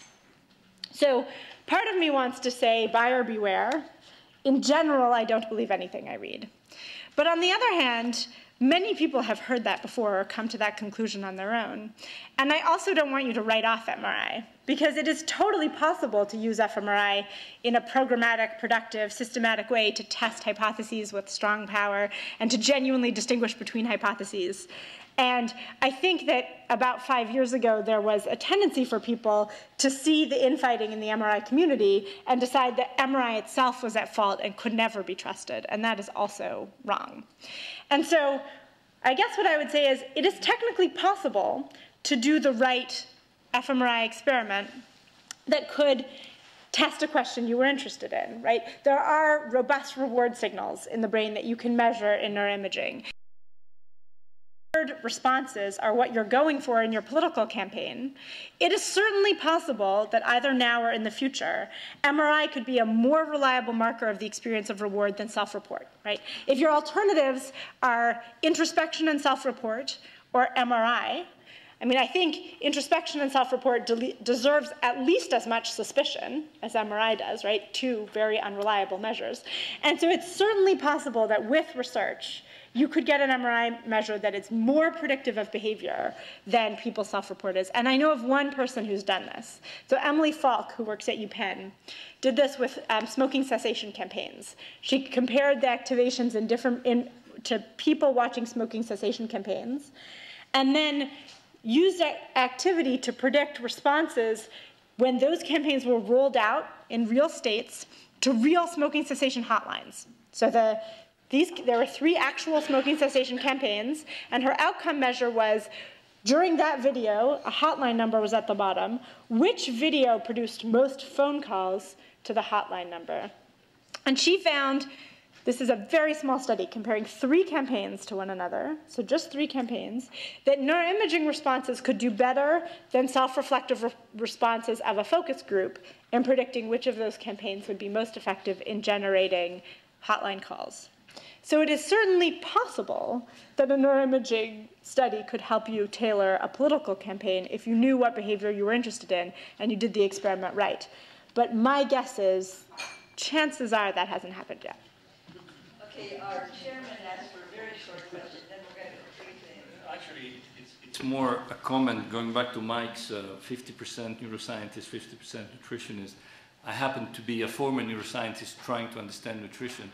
And maybe you underestimate what I've learned over the last 2 years, which is how emotional relationship with food and the way we share it may be. So I actually think your work is extremely relevant to what we're trying to do, especially talking about brain development, if you can enter the pre-verbal time zone of children. So thank you very much for all of this. Thank you.